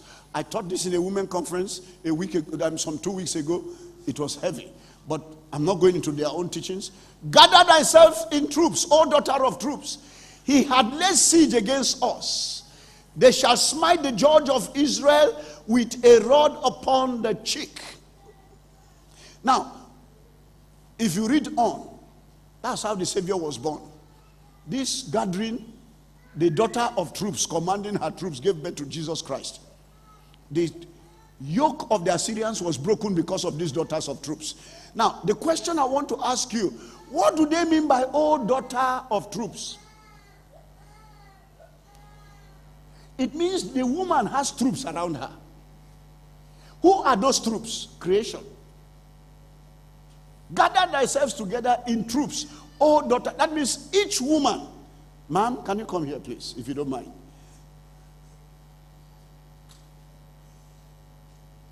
This is my big sister standing here. Listen to me because this is very important. Do you know when she walked from here, an army walked with her here? An army you cannot see. That is what it means by daughter of troops. When you rise, all of creation rises and walks with you. Look, the covenant carries them. The covenant draws them. There is a drawing of heavenly forces because you are exercising this covenant. That is the end result. When you rise, the forces of heaven rise and come with you. They go everywhere you enter with you. That is why they knew there was a war in Deborah's time. And that's why Arcturus, that day Arcturus, for when you had the stars fought, they were actually referring to Arcturus, the one who services the Messiah and Messianic covenants. You heard about Arcturus yesterday. So don't look at me as if I'm talking a strange thing. Arcturus came down to follow her. As she was walking, she was collecting all the spirits that work for God on the streets. If she enters this street, all the spirits that work for God there will come after her. To glorify the covenant, to defend it, to keep her from every devourer. If you cross her path, you are dead. Today, this is your story. In the name of Jesus Christ. Oh, daughter of troops. Zechariah chapter 1, if you start reading from verse 11, the Bible talks about the man with the red horse. Today, I release him to speak for you. The Bible says, if you read that 11 and you go on, the Bible says there that those red horses were meant to service the covenant. And that they went to and fro, and there were no covenants calling them. Because the sons of God were not doing covenant. Many of us have not been living a lifestyle of covenant. Whether by your body, whether by your services, whether by your giving, whether by your worship or praise. So the angels cannot walk because it's the covenant that draws them. It is the quality of your covenant that makes them, keeps them in place for you. And because you don't have one, you can only rely on the mercy of the pastor and his prayer. So every time when God sees him and his covenant, he honors and hides you, but he does not honor and hide you for your sake. God ought to be honoring you for your sake. Not because Kure prayed for you, not because that the Adeboye prayed for you, but because he knows you and has your record in heaven. For a season, I can cover her by my own favor. But eternally, only one can cover her. Not the God of heaven. The altar she has with the God of heaven. Eternally. For a season. I have had people who have worked with me and said Satan couldn't touch them. The day they left our ministry, went somewhere else, within 3 months, some of them were dead. Within 3 months, they had lost all their properties because the other pastors were only interested in their property, not their soul. And they thought I was too hard. I am actually a hard master. Don't tell me to mentor you, you'll be in trouble. Ask the businessmen I mentor. I am these Old Testament schoolmasters in my own way. You must dress properly, you must follow the order of heaven. They were ordered in all things. So not everybody can be my friend. And I don't seek everybody as friend. My name is not everybody.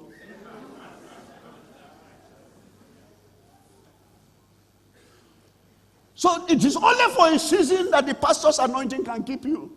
The day you leave the covering, if you didn't have a regional altar, you won't survive it. Did you hear what I said?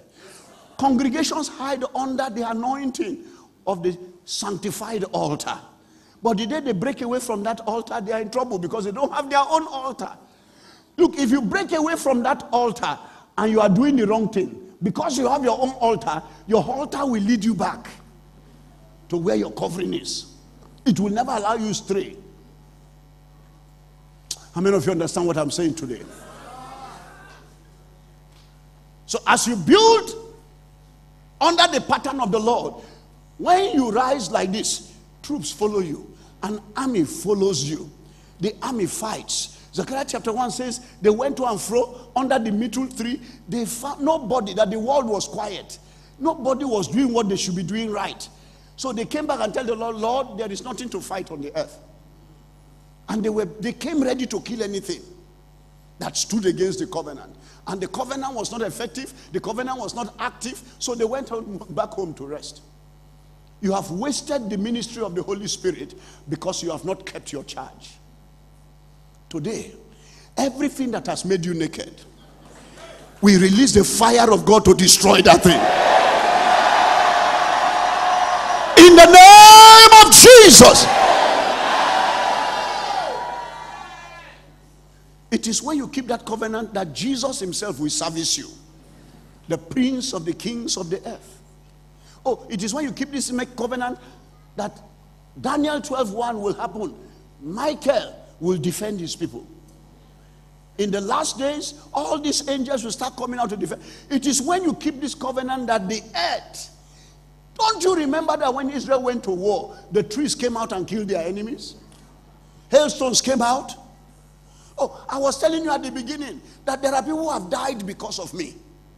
I mean, not that they gave their lives for me. They came against me. They didn't live long. There are people who have lost, even in government, who have lost their jobs because they dared cross the covenant and smite it. And God said, you smote me? You think it's Kure you smote? And I didn't say God punished them. I just dodged the blows like that and sat by his side. By the time I turned back, they were on the ground. I didn't touch them. They have lost their job. People have been smitten mad. Sometimes I have to plead for them.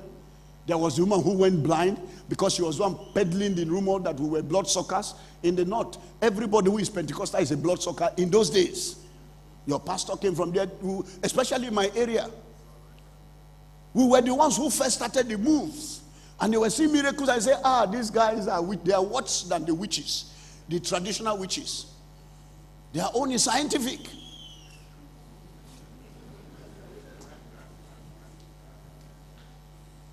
I suffered. Even as a lecturer, big man with 3 pikin, 3 children grown up, they beat me like a child.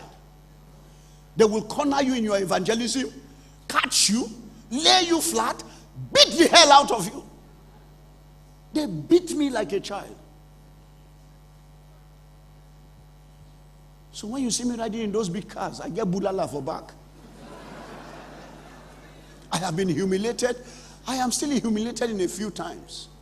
In a few cases up to now. Listen, but everyone who flogged 1 rope, God gave them 5. Why? It's the covenant you are flogging. It's the covenant you are flogging. Somebody said, Kure, we told you to cooperate. You are not cooperating. The Muslims had paid him. He was on their payroll, a police officer. He was in charge of the whole area.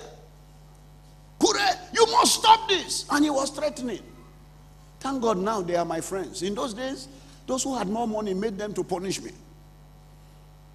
He said, from today, he made a mistake. From today, even when you don't break a traffic law, we will arrest you.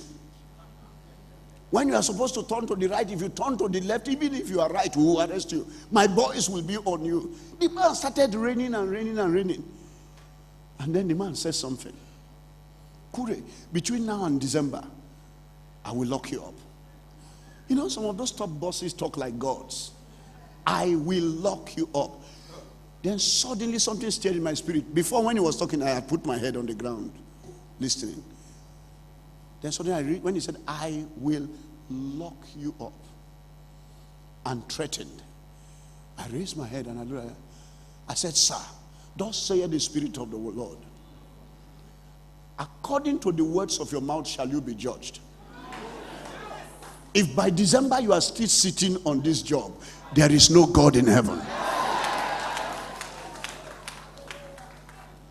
I was specific. I said by December 31st. If you are still sitting, do you know he was sacked December 31st by midnight? 31st. By Alhaji Kumasi.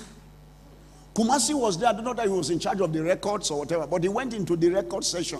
He was looking at old files. He was sacked. I'm talking about what happened while I was a lecturer. That was in the late 80s. Now, let me tell you, Kumasi took an iniquity he committed in 1962. He wasn't sacked for a recent sin. He had been an excellent officer. I say in 1962, 5 of them had committed something. The others, you know, there was a boardroom or whatever, guard room, whatever they do, you know, court martial. All the others were sacked. He was one who escaped because he had a godfather. And he had risen in ranks. He's a big organa. He was the area of that pata. And then suddenly, Kumasi goes there on his... God will guide the feet of your enemies to retire your other enemies.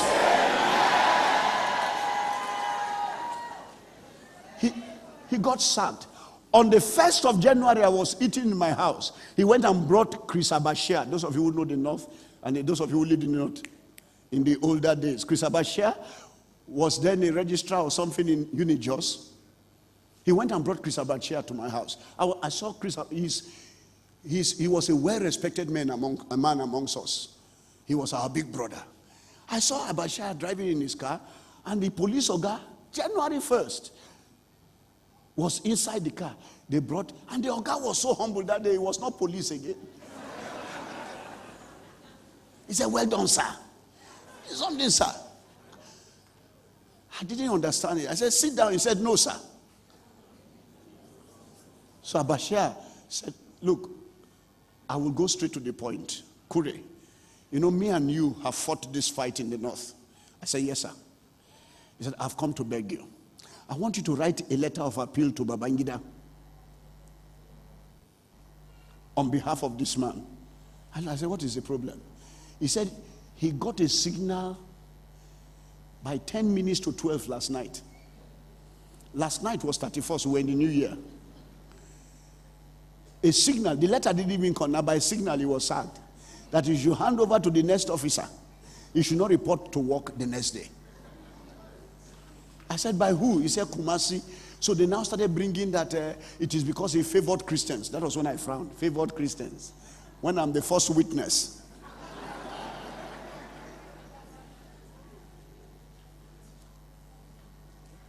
Some of the blood of our Christians that were killed in that part are in the hands of that man. He will refuse to mobilize his policemen to the scene. He will delay for them to finish and go because he was paid to delay. Then he will go and write a very wrong story. We will come with the correct people. He will order us. That is why he threatened me. He will order all the people we sent to go and complain to be arrested and be put as part of the complicity of the matter. That the state managed the thing. He will write and he will say he has culprits in the prison. The people who went to report now are the ones who are the culprits. And meanwhile, souls were killed in the crisis. People died. We buried them, people crying. This policeman had blood. So I told Chris Abashia, mene take care over sin. I said, what God has done, the Bible says it is forever. No man added unto it. And I said, Uncle, the Bible says no man, I am man. It will take spirit to add or subtract if the spirit is bold enough. But for me as man, the Bible says no man. I won't add or subtract. I'm not going to write this letter. Because that time I was one of the main voices that stood against Babangida for our people. And Babangida sometimes listened. We would write the appeal. I was a lecturer. I was bold enough. The lecturers defended the Southern Kaduna people those days. And I was at the forefront. Before I went into full time. Today, may the Lord remember the wickedness of any man that has made a covenant with Satan against your soul. Right now, let that spell be broken. In the name of Jesus. In the name of Jesus. Can you begin to thank God for the covenant? Just bless God for the covenant tonight. Just give him glory. Just give him praise. Just give him praise.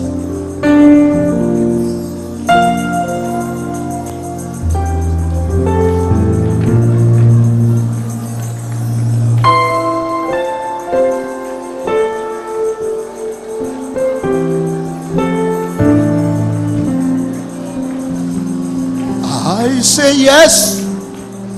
Yes. Yes, Lord. I say yes. Yes. Yes, Lord. I say yes, Lord. I say yes, Lord. I say yes.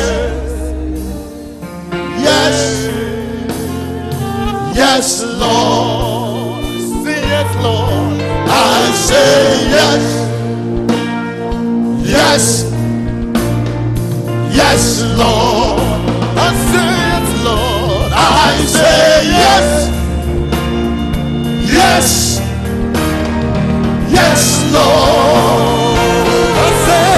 I say yes, Lord. I say yes, Lord. I say yes, yes,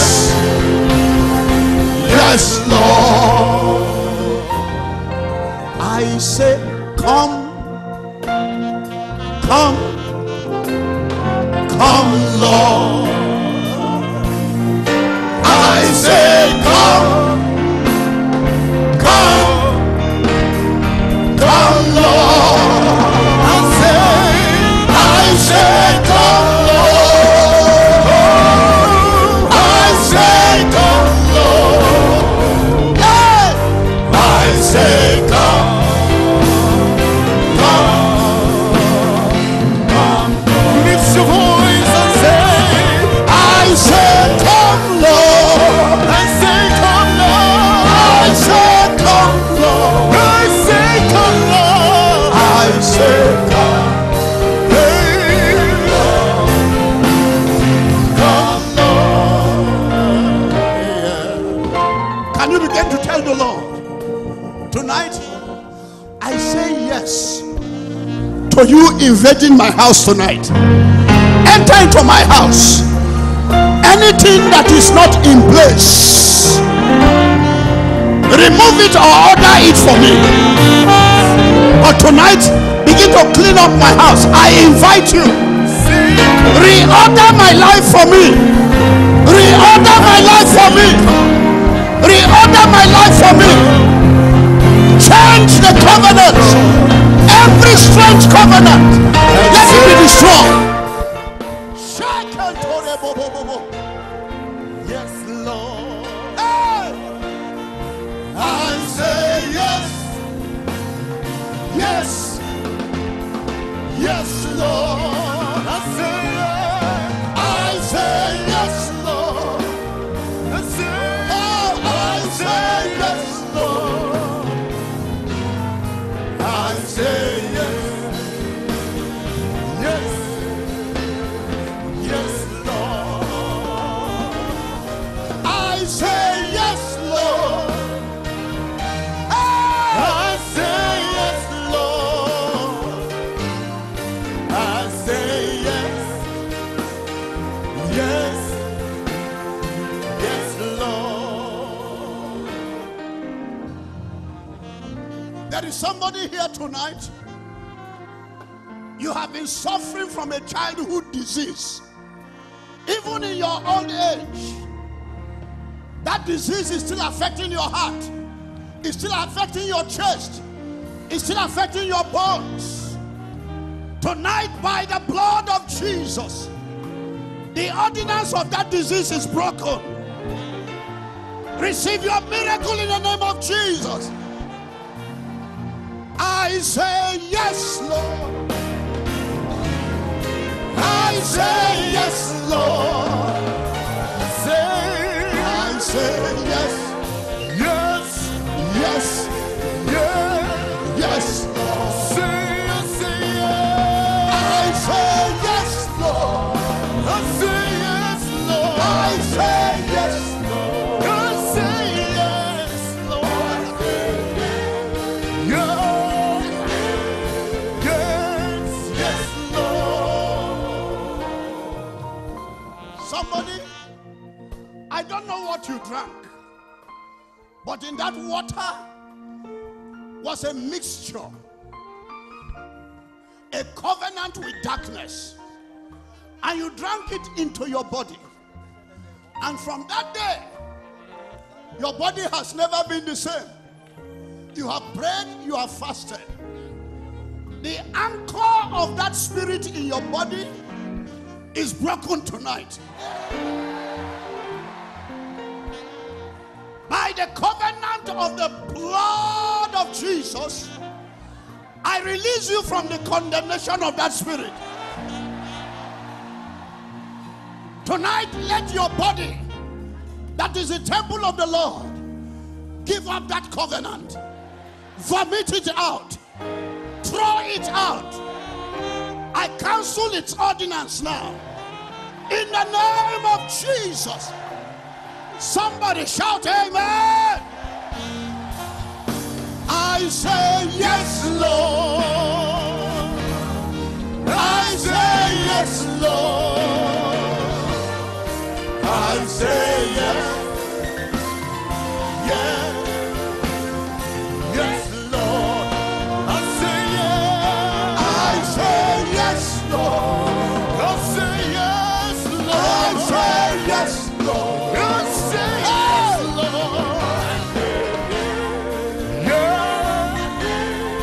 Yes, yes, Lord. There is somebody else through sorcery. Somebody had taken something that represents you and has used a needle to choke it. And from that time, even physically, there is a part of you that looks demobilized. When you rise beyond a particular level, the pain goes down your body. Today, that pain is taken away. Receive your deliverance in the name of Jesus. You can check it out right now. You are free by the covenant that is in the Lord Jesus Christ.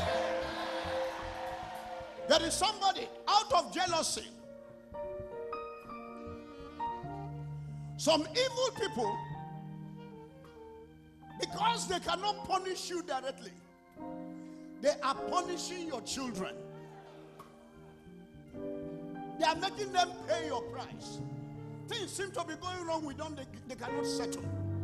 Today, if this earth listens to this covenant of ours, I command the earth to open up and swallow those people. I break the siege over your house now. I break the siege over your family now. In the name of Jesus Christ. Somebody shout hallelujah.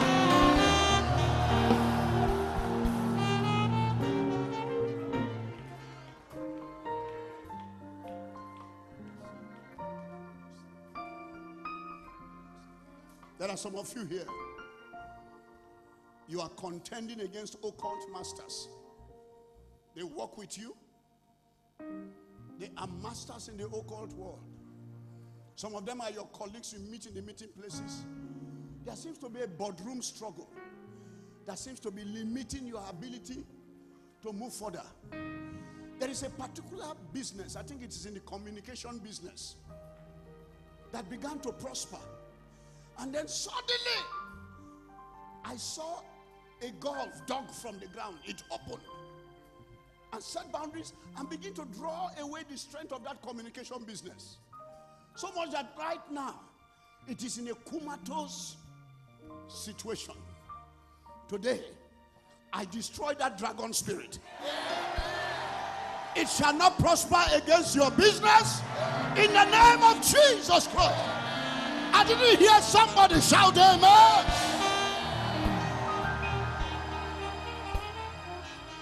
Today, I saw God lifting that your business. I saw him planting it on a new ground where your enemies cannot touch it. I release the angels of the Lord to take prisoner now every spirit that was a messenger in your situation. Let them be bound in chains now. Be bound in chains now. Be bound in chains now. In the name of Jesus. I heard the Lord say I should tell you that some of those who were involved in that conspiracy, in that confederacy against you, he has already started pulling them down.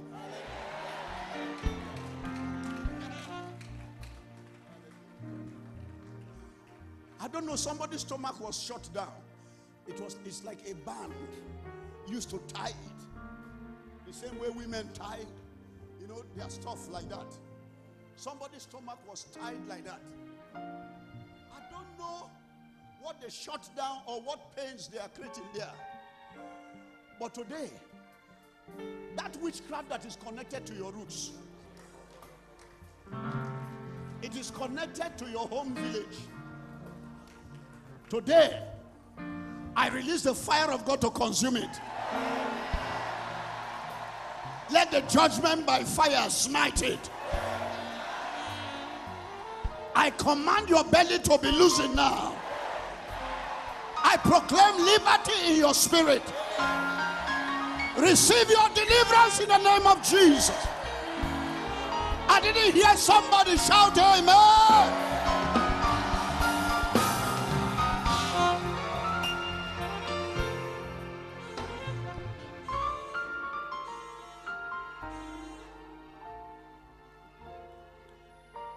I will say it as I hear it. There is one of you here, one of the key people that is involved in troubling you by witchcraft. And physically, because he has the power physically. He doesn't need to hide under witchcraft. He torments you physically, torments you by witchcraft. I hear the Lord say, watch between now and September. An accident is going to take place that will cripple that person for the rest of his life. He will not be able to touch you again. Somebody say, my God, arise and let your enemies be scattered in the name of Jesus. Somebody shout amen.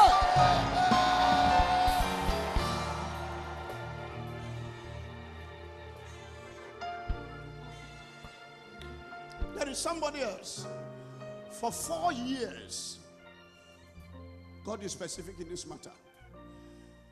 You had been taken away from your rightful place and dumped somewhere. Count the number of years. 4 years.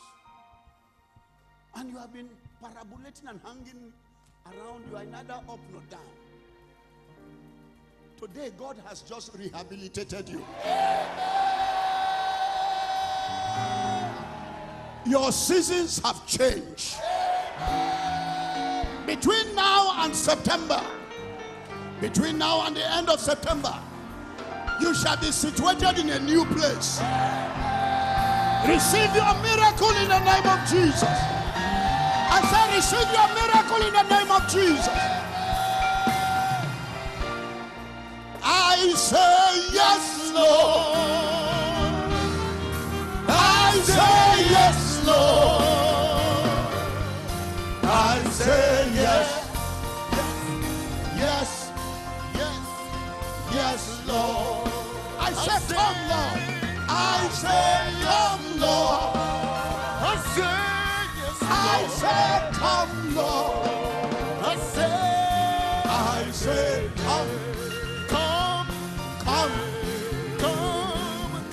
Lord. In this season of trouble, as the brains of the nations of the earth are being confused all over the place, and rulers are doing stupid things, anyone that shall set upon your portion, I release the power of God upon your life. Your portion shall vomit them out.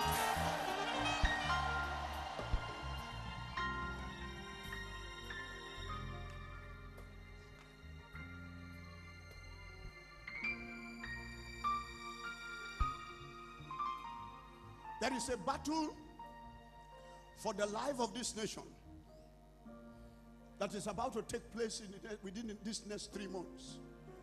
I don't know where it's coming from, but it's going to shaking things a little before the year ends. But the Lord is doing this to stabilize the altar and to make the altar prosper. Your inheritance and that of the redeemed church shall not be taken away. I didn't hear somebody shout amen.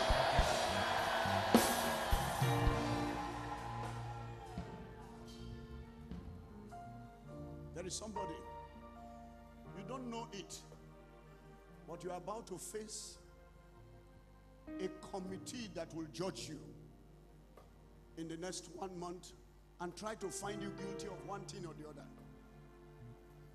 Today I saw an angel descend from the heavens, and I saw the angel begin to scatter their brains.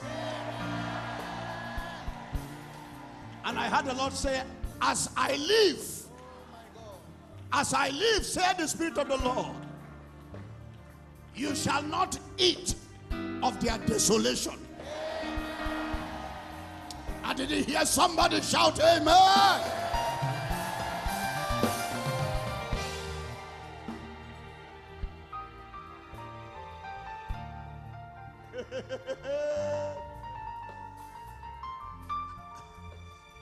I see appointment galore in this church tonight, amongst the members and those who are attending the meeting tonight. Receive your appointment from heaven. Receive appointment for your businesses. Receive in the name of Jesus.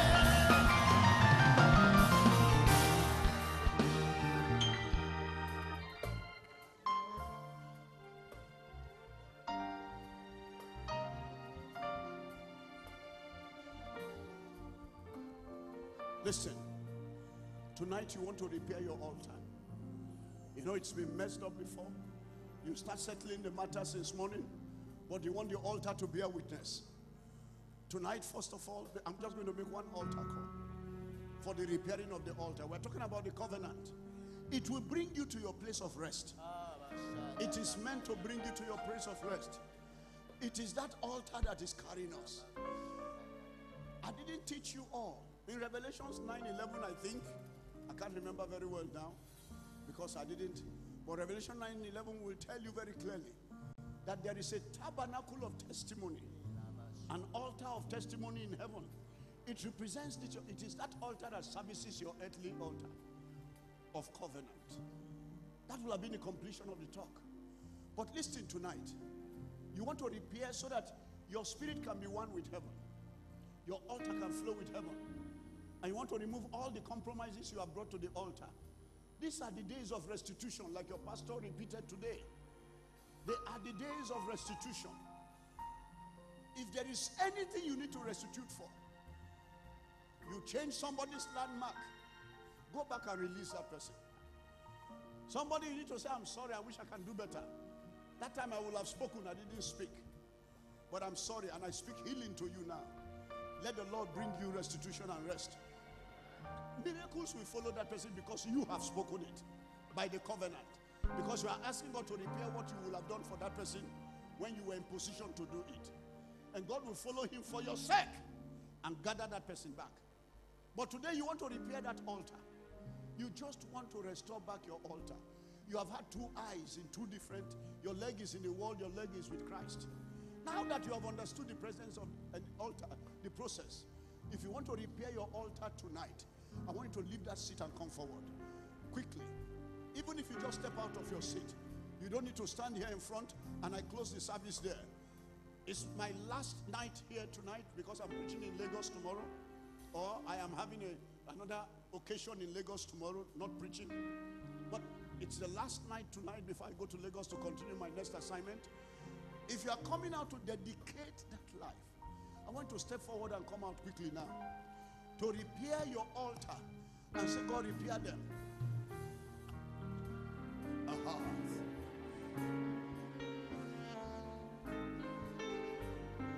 I say yes, yes, yes, Lord. I say yes, yes, yes, Lord. Oh, I say yes, Lord. I say yes, Lord.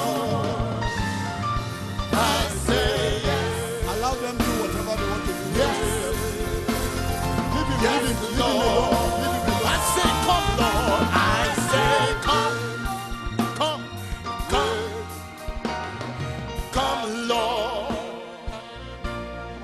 I say yes, yes, yes, Lord. I say yes. I say yes, Lord. I say yes, Lord. I say yes, Lord. I say yes. Yes.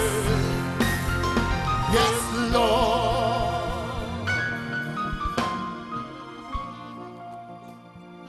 Some of you here tonight have stopped going to church. You are not regular. The Spirit of God says you must go back and renew your covenant in church. And the reason is this, is one of the command of the covenant, that you shall not forsake the assembling of one another. If you don't like a church, that is why you have stopped, ask God to command you where to go, but you must belong to a congregation. Did you hear what I said? It's a command of the covenant. So in the day of temptation, you are not overtaken alone. God will bear witness from heaven and defend you. Because we are having a new generation of Christians who don't go to church at all. If you came here tonight because you heard I was the one preaching, God brought you so that I can tell you, go back, because the days ahead are evil and you will be protected. Can somebody say amen to that? Those of you who are standing, can you ask the Lord to begin to overhaul everything that is incomplete in your life? Father, overhaul and replace with yourself. All I want is you tonight. Just throw out everything that needs to be thrown out. The Bible says one more time, I shake the heavens and the earth. According to the book of Hebrews, the Bible says, so that those things that cannot be shaken will remain. And they will repair your life. Can you tell the Lord to begin to shake out every imperfection in your life? Father, uproot their roots, remove them from me. I repent for even allowing them. I repent for allowing them.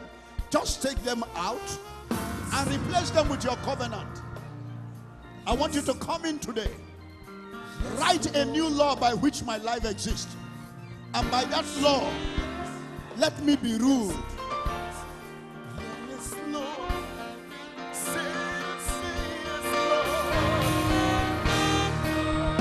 Can you begin to ask the blood of Jesus to bring you redemption? Tell the Father, Father, I ask that the blood of Jesus bring me redemption now. The sacrifice of your only Son set me free right now from the condemnations of my own life, from the condemnations that has come from other people, from the circumstances that have tied me down here. My Father, in the name of Jesus, overhaul my spirit today and let the Spirit of grace come inside of me. Overhaul my spirit today. Overhaul my temple. Write your law in my heart. You said a new spirit will you give me. Give me a new spirit. You said a new heart you will give me. Give me a new heart. Take away the old. Let the ordinances of the old be broken.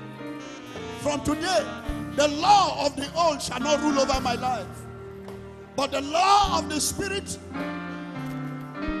in Christ Jesus alone do I permit, even the law of grace.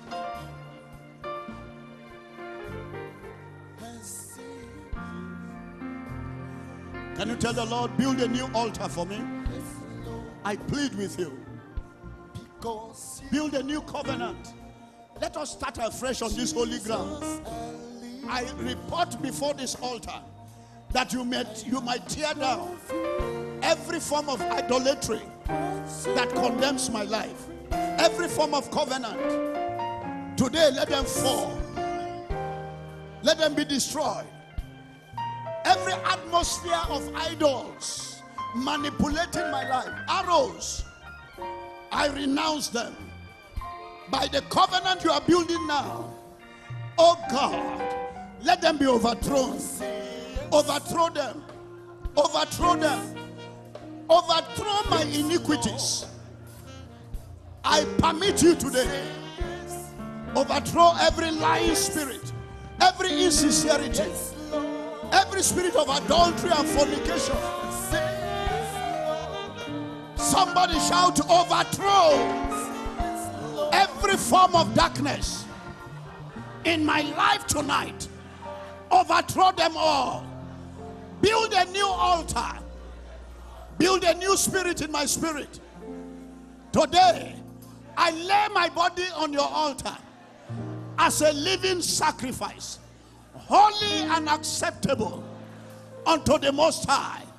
And I call for the blood of Jesus to seal this altar, to seal my spirit, to seal my soul. In the name of Jesus.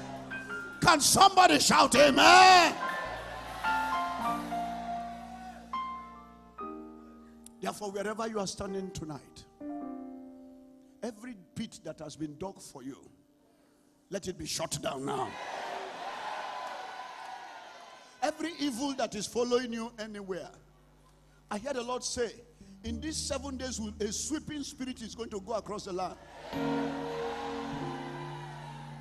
Strange covenants that were tied to your life will be physically cut off. Their spell will no longer work in your life. As a sign, I hear the Lord say, within the next 3 weeks, there are some of you here who are unemployed. God will get you a job to do. It shall be a sign by the hand of the Lord. That means you shall step into the waters after now, and God will bless you. Can you say, Heavenly Father, renew my mind by your word in the name of Jesus? Everybody in this congregation, can you begin to ask God to enter into covenant on your behalf for your house, for your car, for your wife, for your children? Begin to call them by names. List the things. Father, in this sanctuary, I enter into covenant with you to enter into covenant for my house, on behalf of my house. My wife, call her name. My children, call their names. Adopt them in this covenant and defend them for my sake, and protect them for my sake, and multiply them for my sake. Let the laws of the covenant rule over them. My Father, begin to cast your covering, your canopy over all that is in mine. Today, I renounce every strange covenant in my house. Anything that is a strange covenant in my business, whether it is coming from my workers or not, because the business is named by my name, today, overthrow the strange thrones. My workers shall not steal my business. Overthrow their strange thrones. Expose their strange thrones. Begin to pray for your family, your husband. Tell the Lord, let the covenant overtake him. Let the covenant capture him. If the husband is not born again, break the yoke of darkness and tell God, before this year is over, let the covenant overtake that person. Tell God you are permitting him now to overthrow every altar of darkness that has already connected with any of your properties. Let them be overthrown tonight.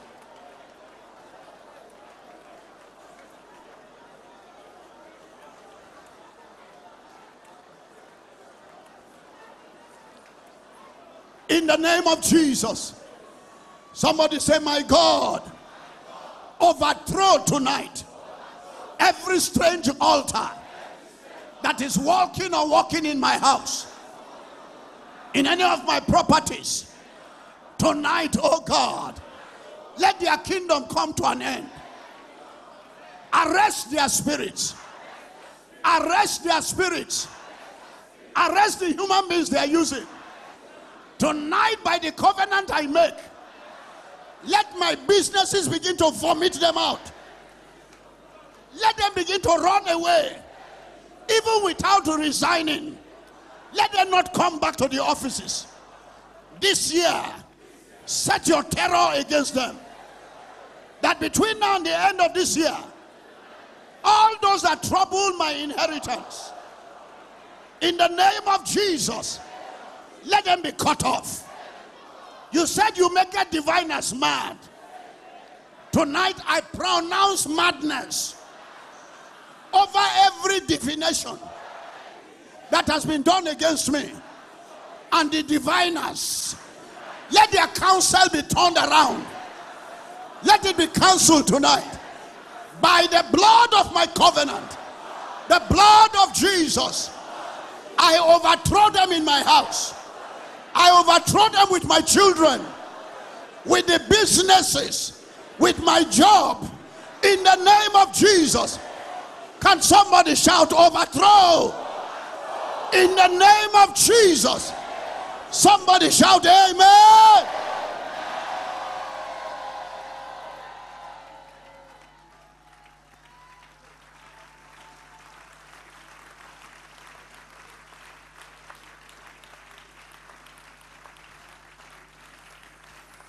Can you say, by the blood of Jesus, I step into my house tonight. Every ground that was not reclaimed, I reclaim them tonight. I go in the power of this covenant. All that is mine shall come to me. This year,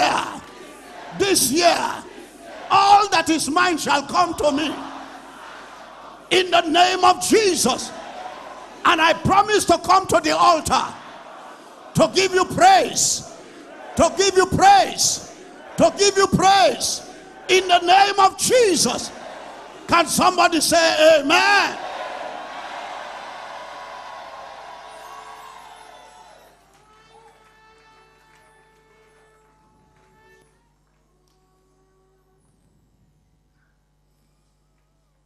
Can you lift up your hands and just begin to bless him?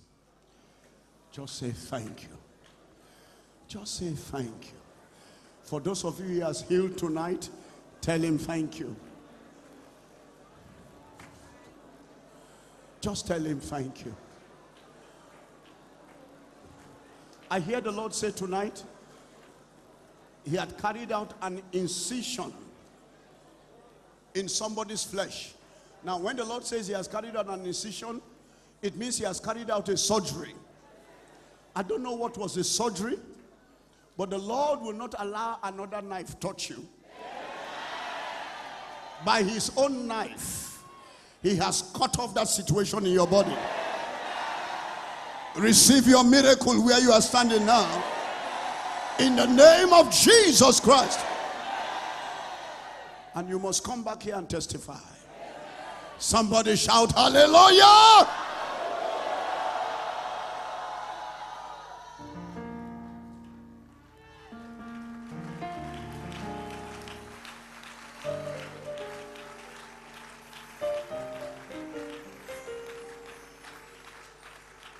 I want you to check your body. How many of you know physically now that you have received your miracle? You can't feel it, the thing anymore. While you are sitting here, God has healed you of something today.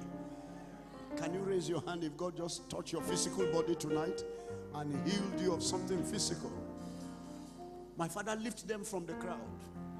And by your spirit, turn them into a divine miracle. Everywhere they enter.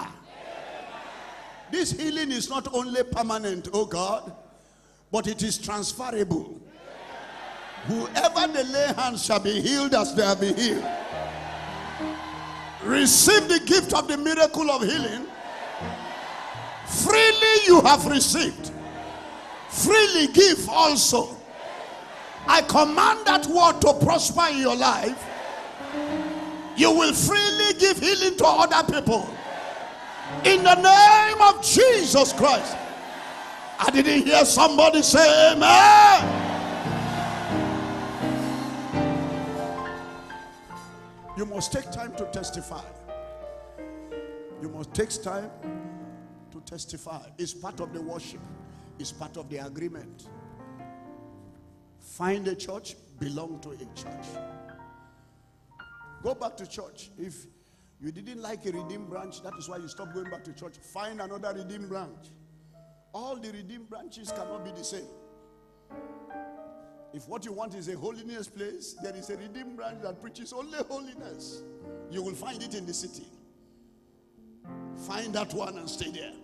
But you must not forsake the gathering of the brethren. You must obey that part, so I don't fall into a trap in these last days. Did you hear that?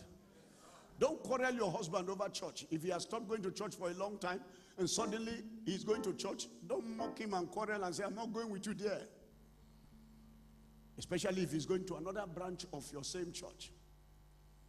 Because you are the wife, to encourage his spirit, follow him. He might follow you back to your former church. Obey first. Encourage his spirit to receive his liberty. Be wise. Husbands, the same thing for your wife. Pray for them. Be patient with them. And help. Let the stronger help the weaker come back to the faith. Can somebody say amen to that? Because today God is regathering his army. There is a new army that is being born, and that is the army that will answer the enemy at the gates. Can I tell you something? Between now and December, God is going to bless you 7 and 10-fold. And that blessing shall become a defense for you next year. That is the essence of that prophecy. I'm not just saying it because I have concluded. I am saying it because God is building defense walls. I saw the church defended next year. Today, you stand defended. Father, I thank you for tonight. And I give you glory for all that you have done. That which you have done, let it be forever. I bless the work of Jesus' house. And I say the nations will celebrate this house. Today I ask of you that the laborers that labor in prosperity, let them prosper. In good health, let them prosper. In the distribution of the word, let them prosper. Father, I cover them in the blood of Jesus. None of them shall be lost. The trouble that Satan wants to look for, he will find them. In the name of Jesus Christ. Can you begin to thank the Holy Spirit for everything tonight? You may go back to your seats. Can you take a song? Let's rejoice together. And let's just bless the Lord. Just a minute. Listen. When you go back tonight, you must bring God a fat sacrifice. Take an offering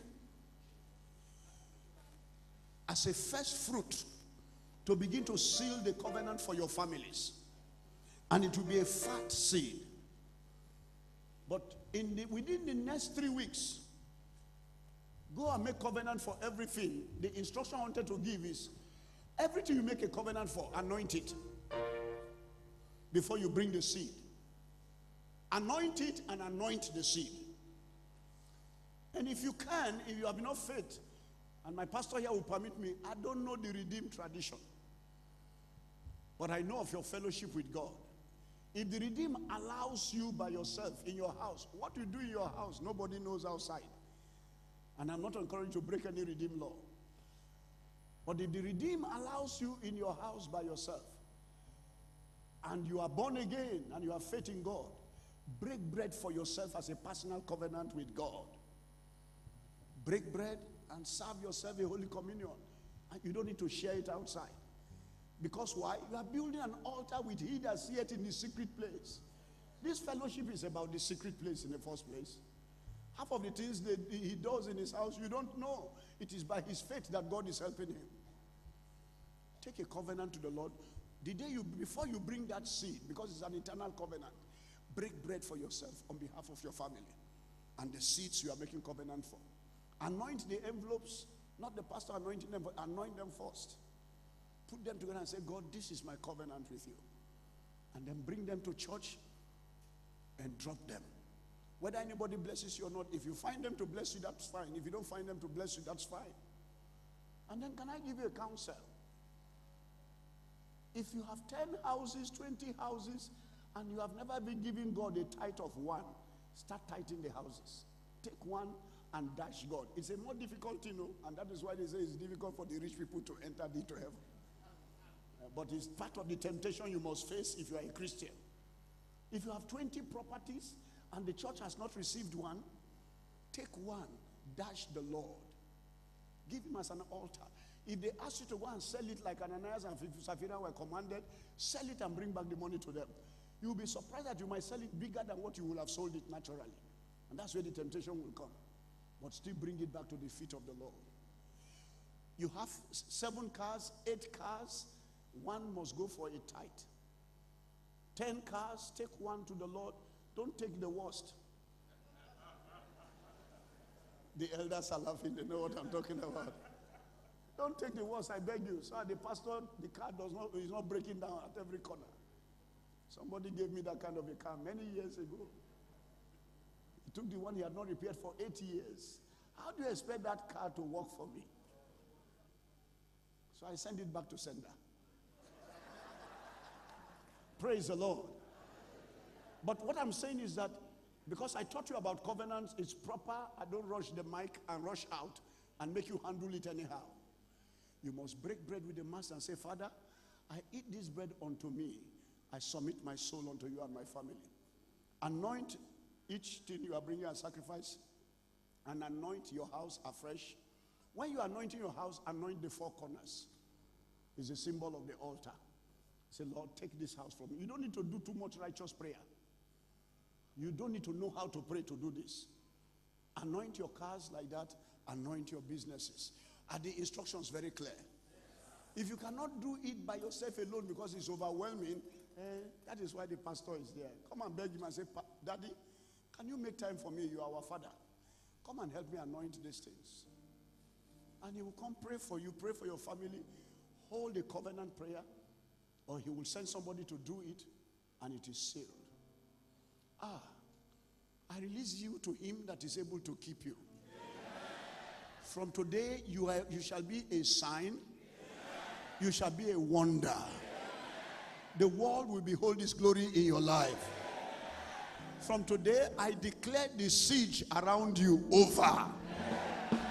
In the name of Jesus Christ. Can somebody say amen? Thank you for the privilege and God bless you. Hallelujah. Just stretch forth your hands towards Apostle and let's use him as a point of contact to all of our people all over northern Nigeria. We have had great testimonies that the church in northern Nigeria shall continue to flourish, escape every antics, every program of the devil. The church globally is going through the greatest persecution all over the world at this season. But what the Lord did in the early church by arresting the arrester, that he will arrest the arrester to bring increase and enlargement to his work all over the world. Go ahead and announce it unto the Lord. Announce it to the Lord. Lord, we thank you. Lord, we are so grateful. We bless your name. We worship you. We magnify you. We thank you for your vessel. Thank you for his family. Thank you for that which you have, the ministry that you have committed unto their hands all over the world. Thank you for the testimonies that we have had. Like Paul testified of you, that you delivered him from the mouth of the lion, and you delivered him from every evil works, and you will preserve him unto your heavenly kingdom. Lord, together, himself and everyone that belongs to him and all of us, by yourself, you will preserve us unto your heavenly kingdom. Thank you, Father.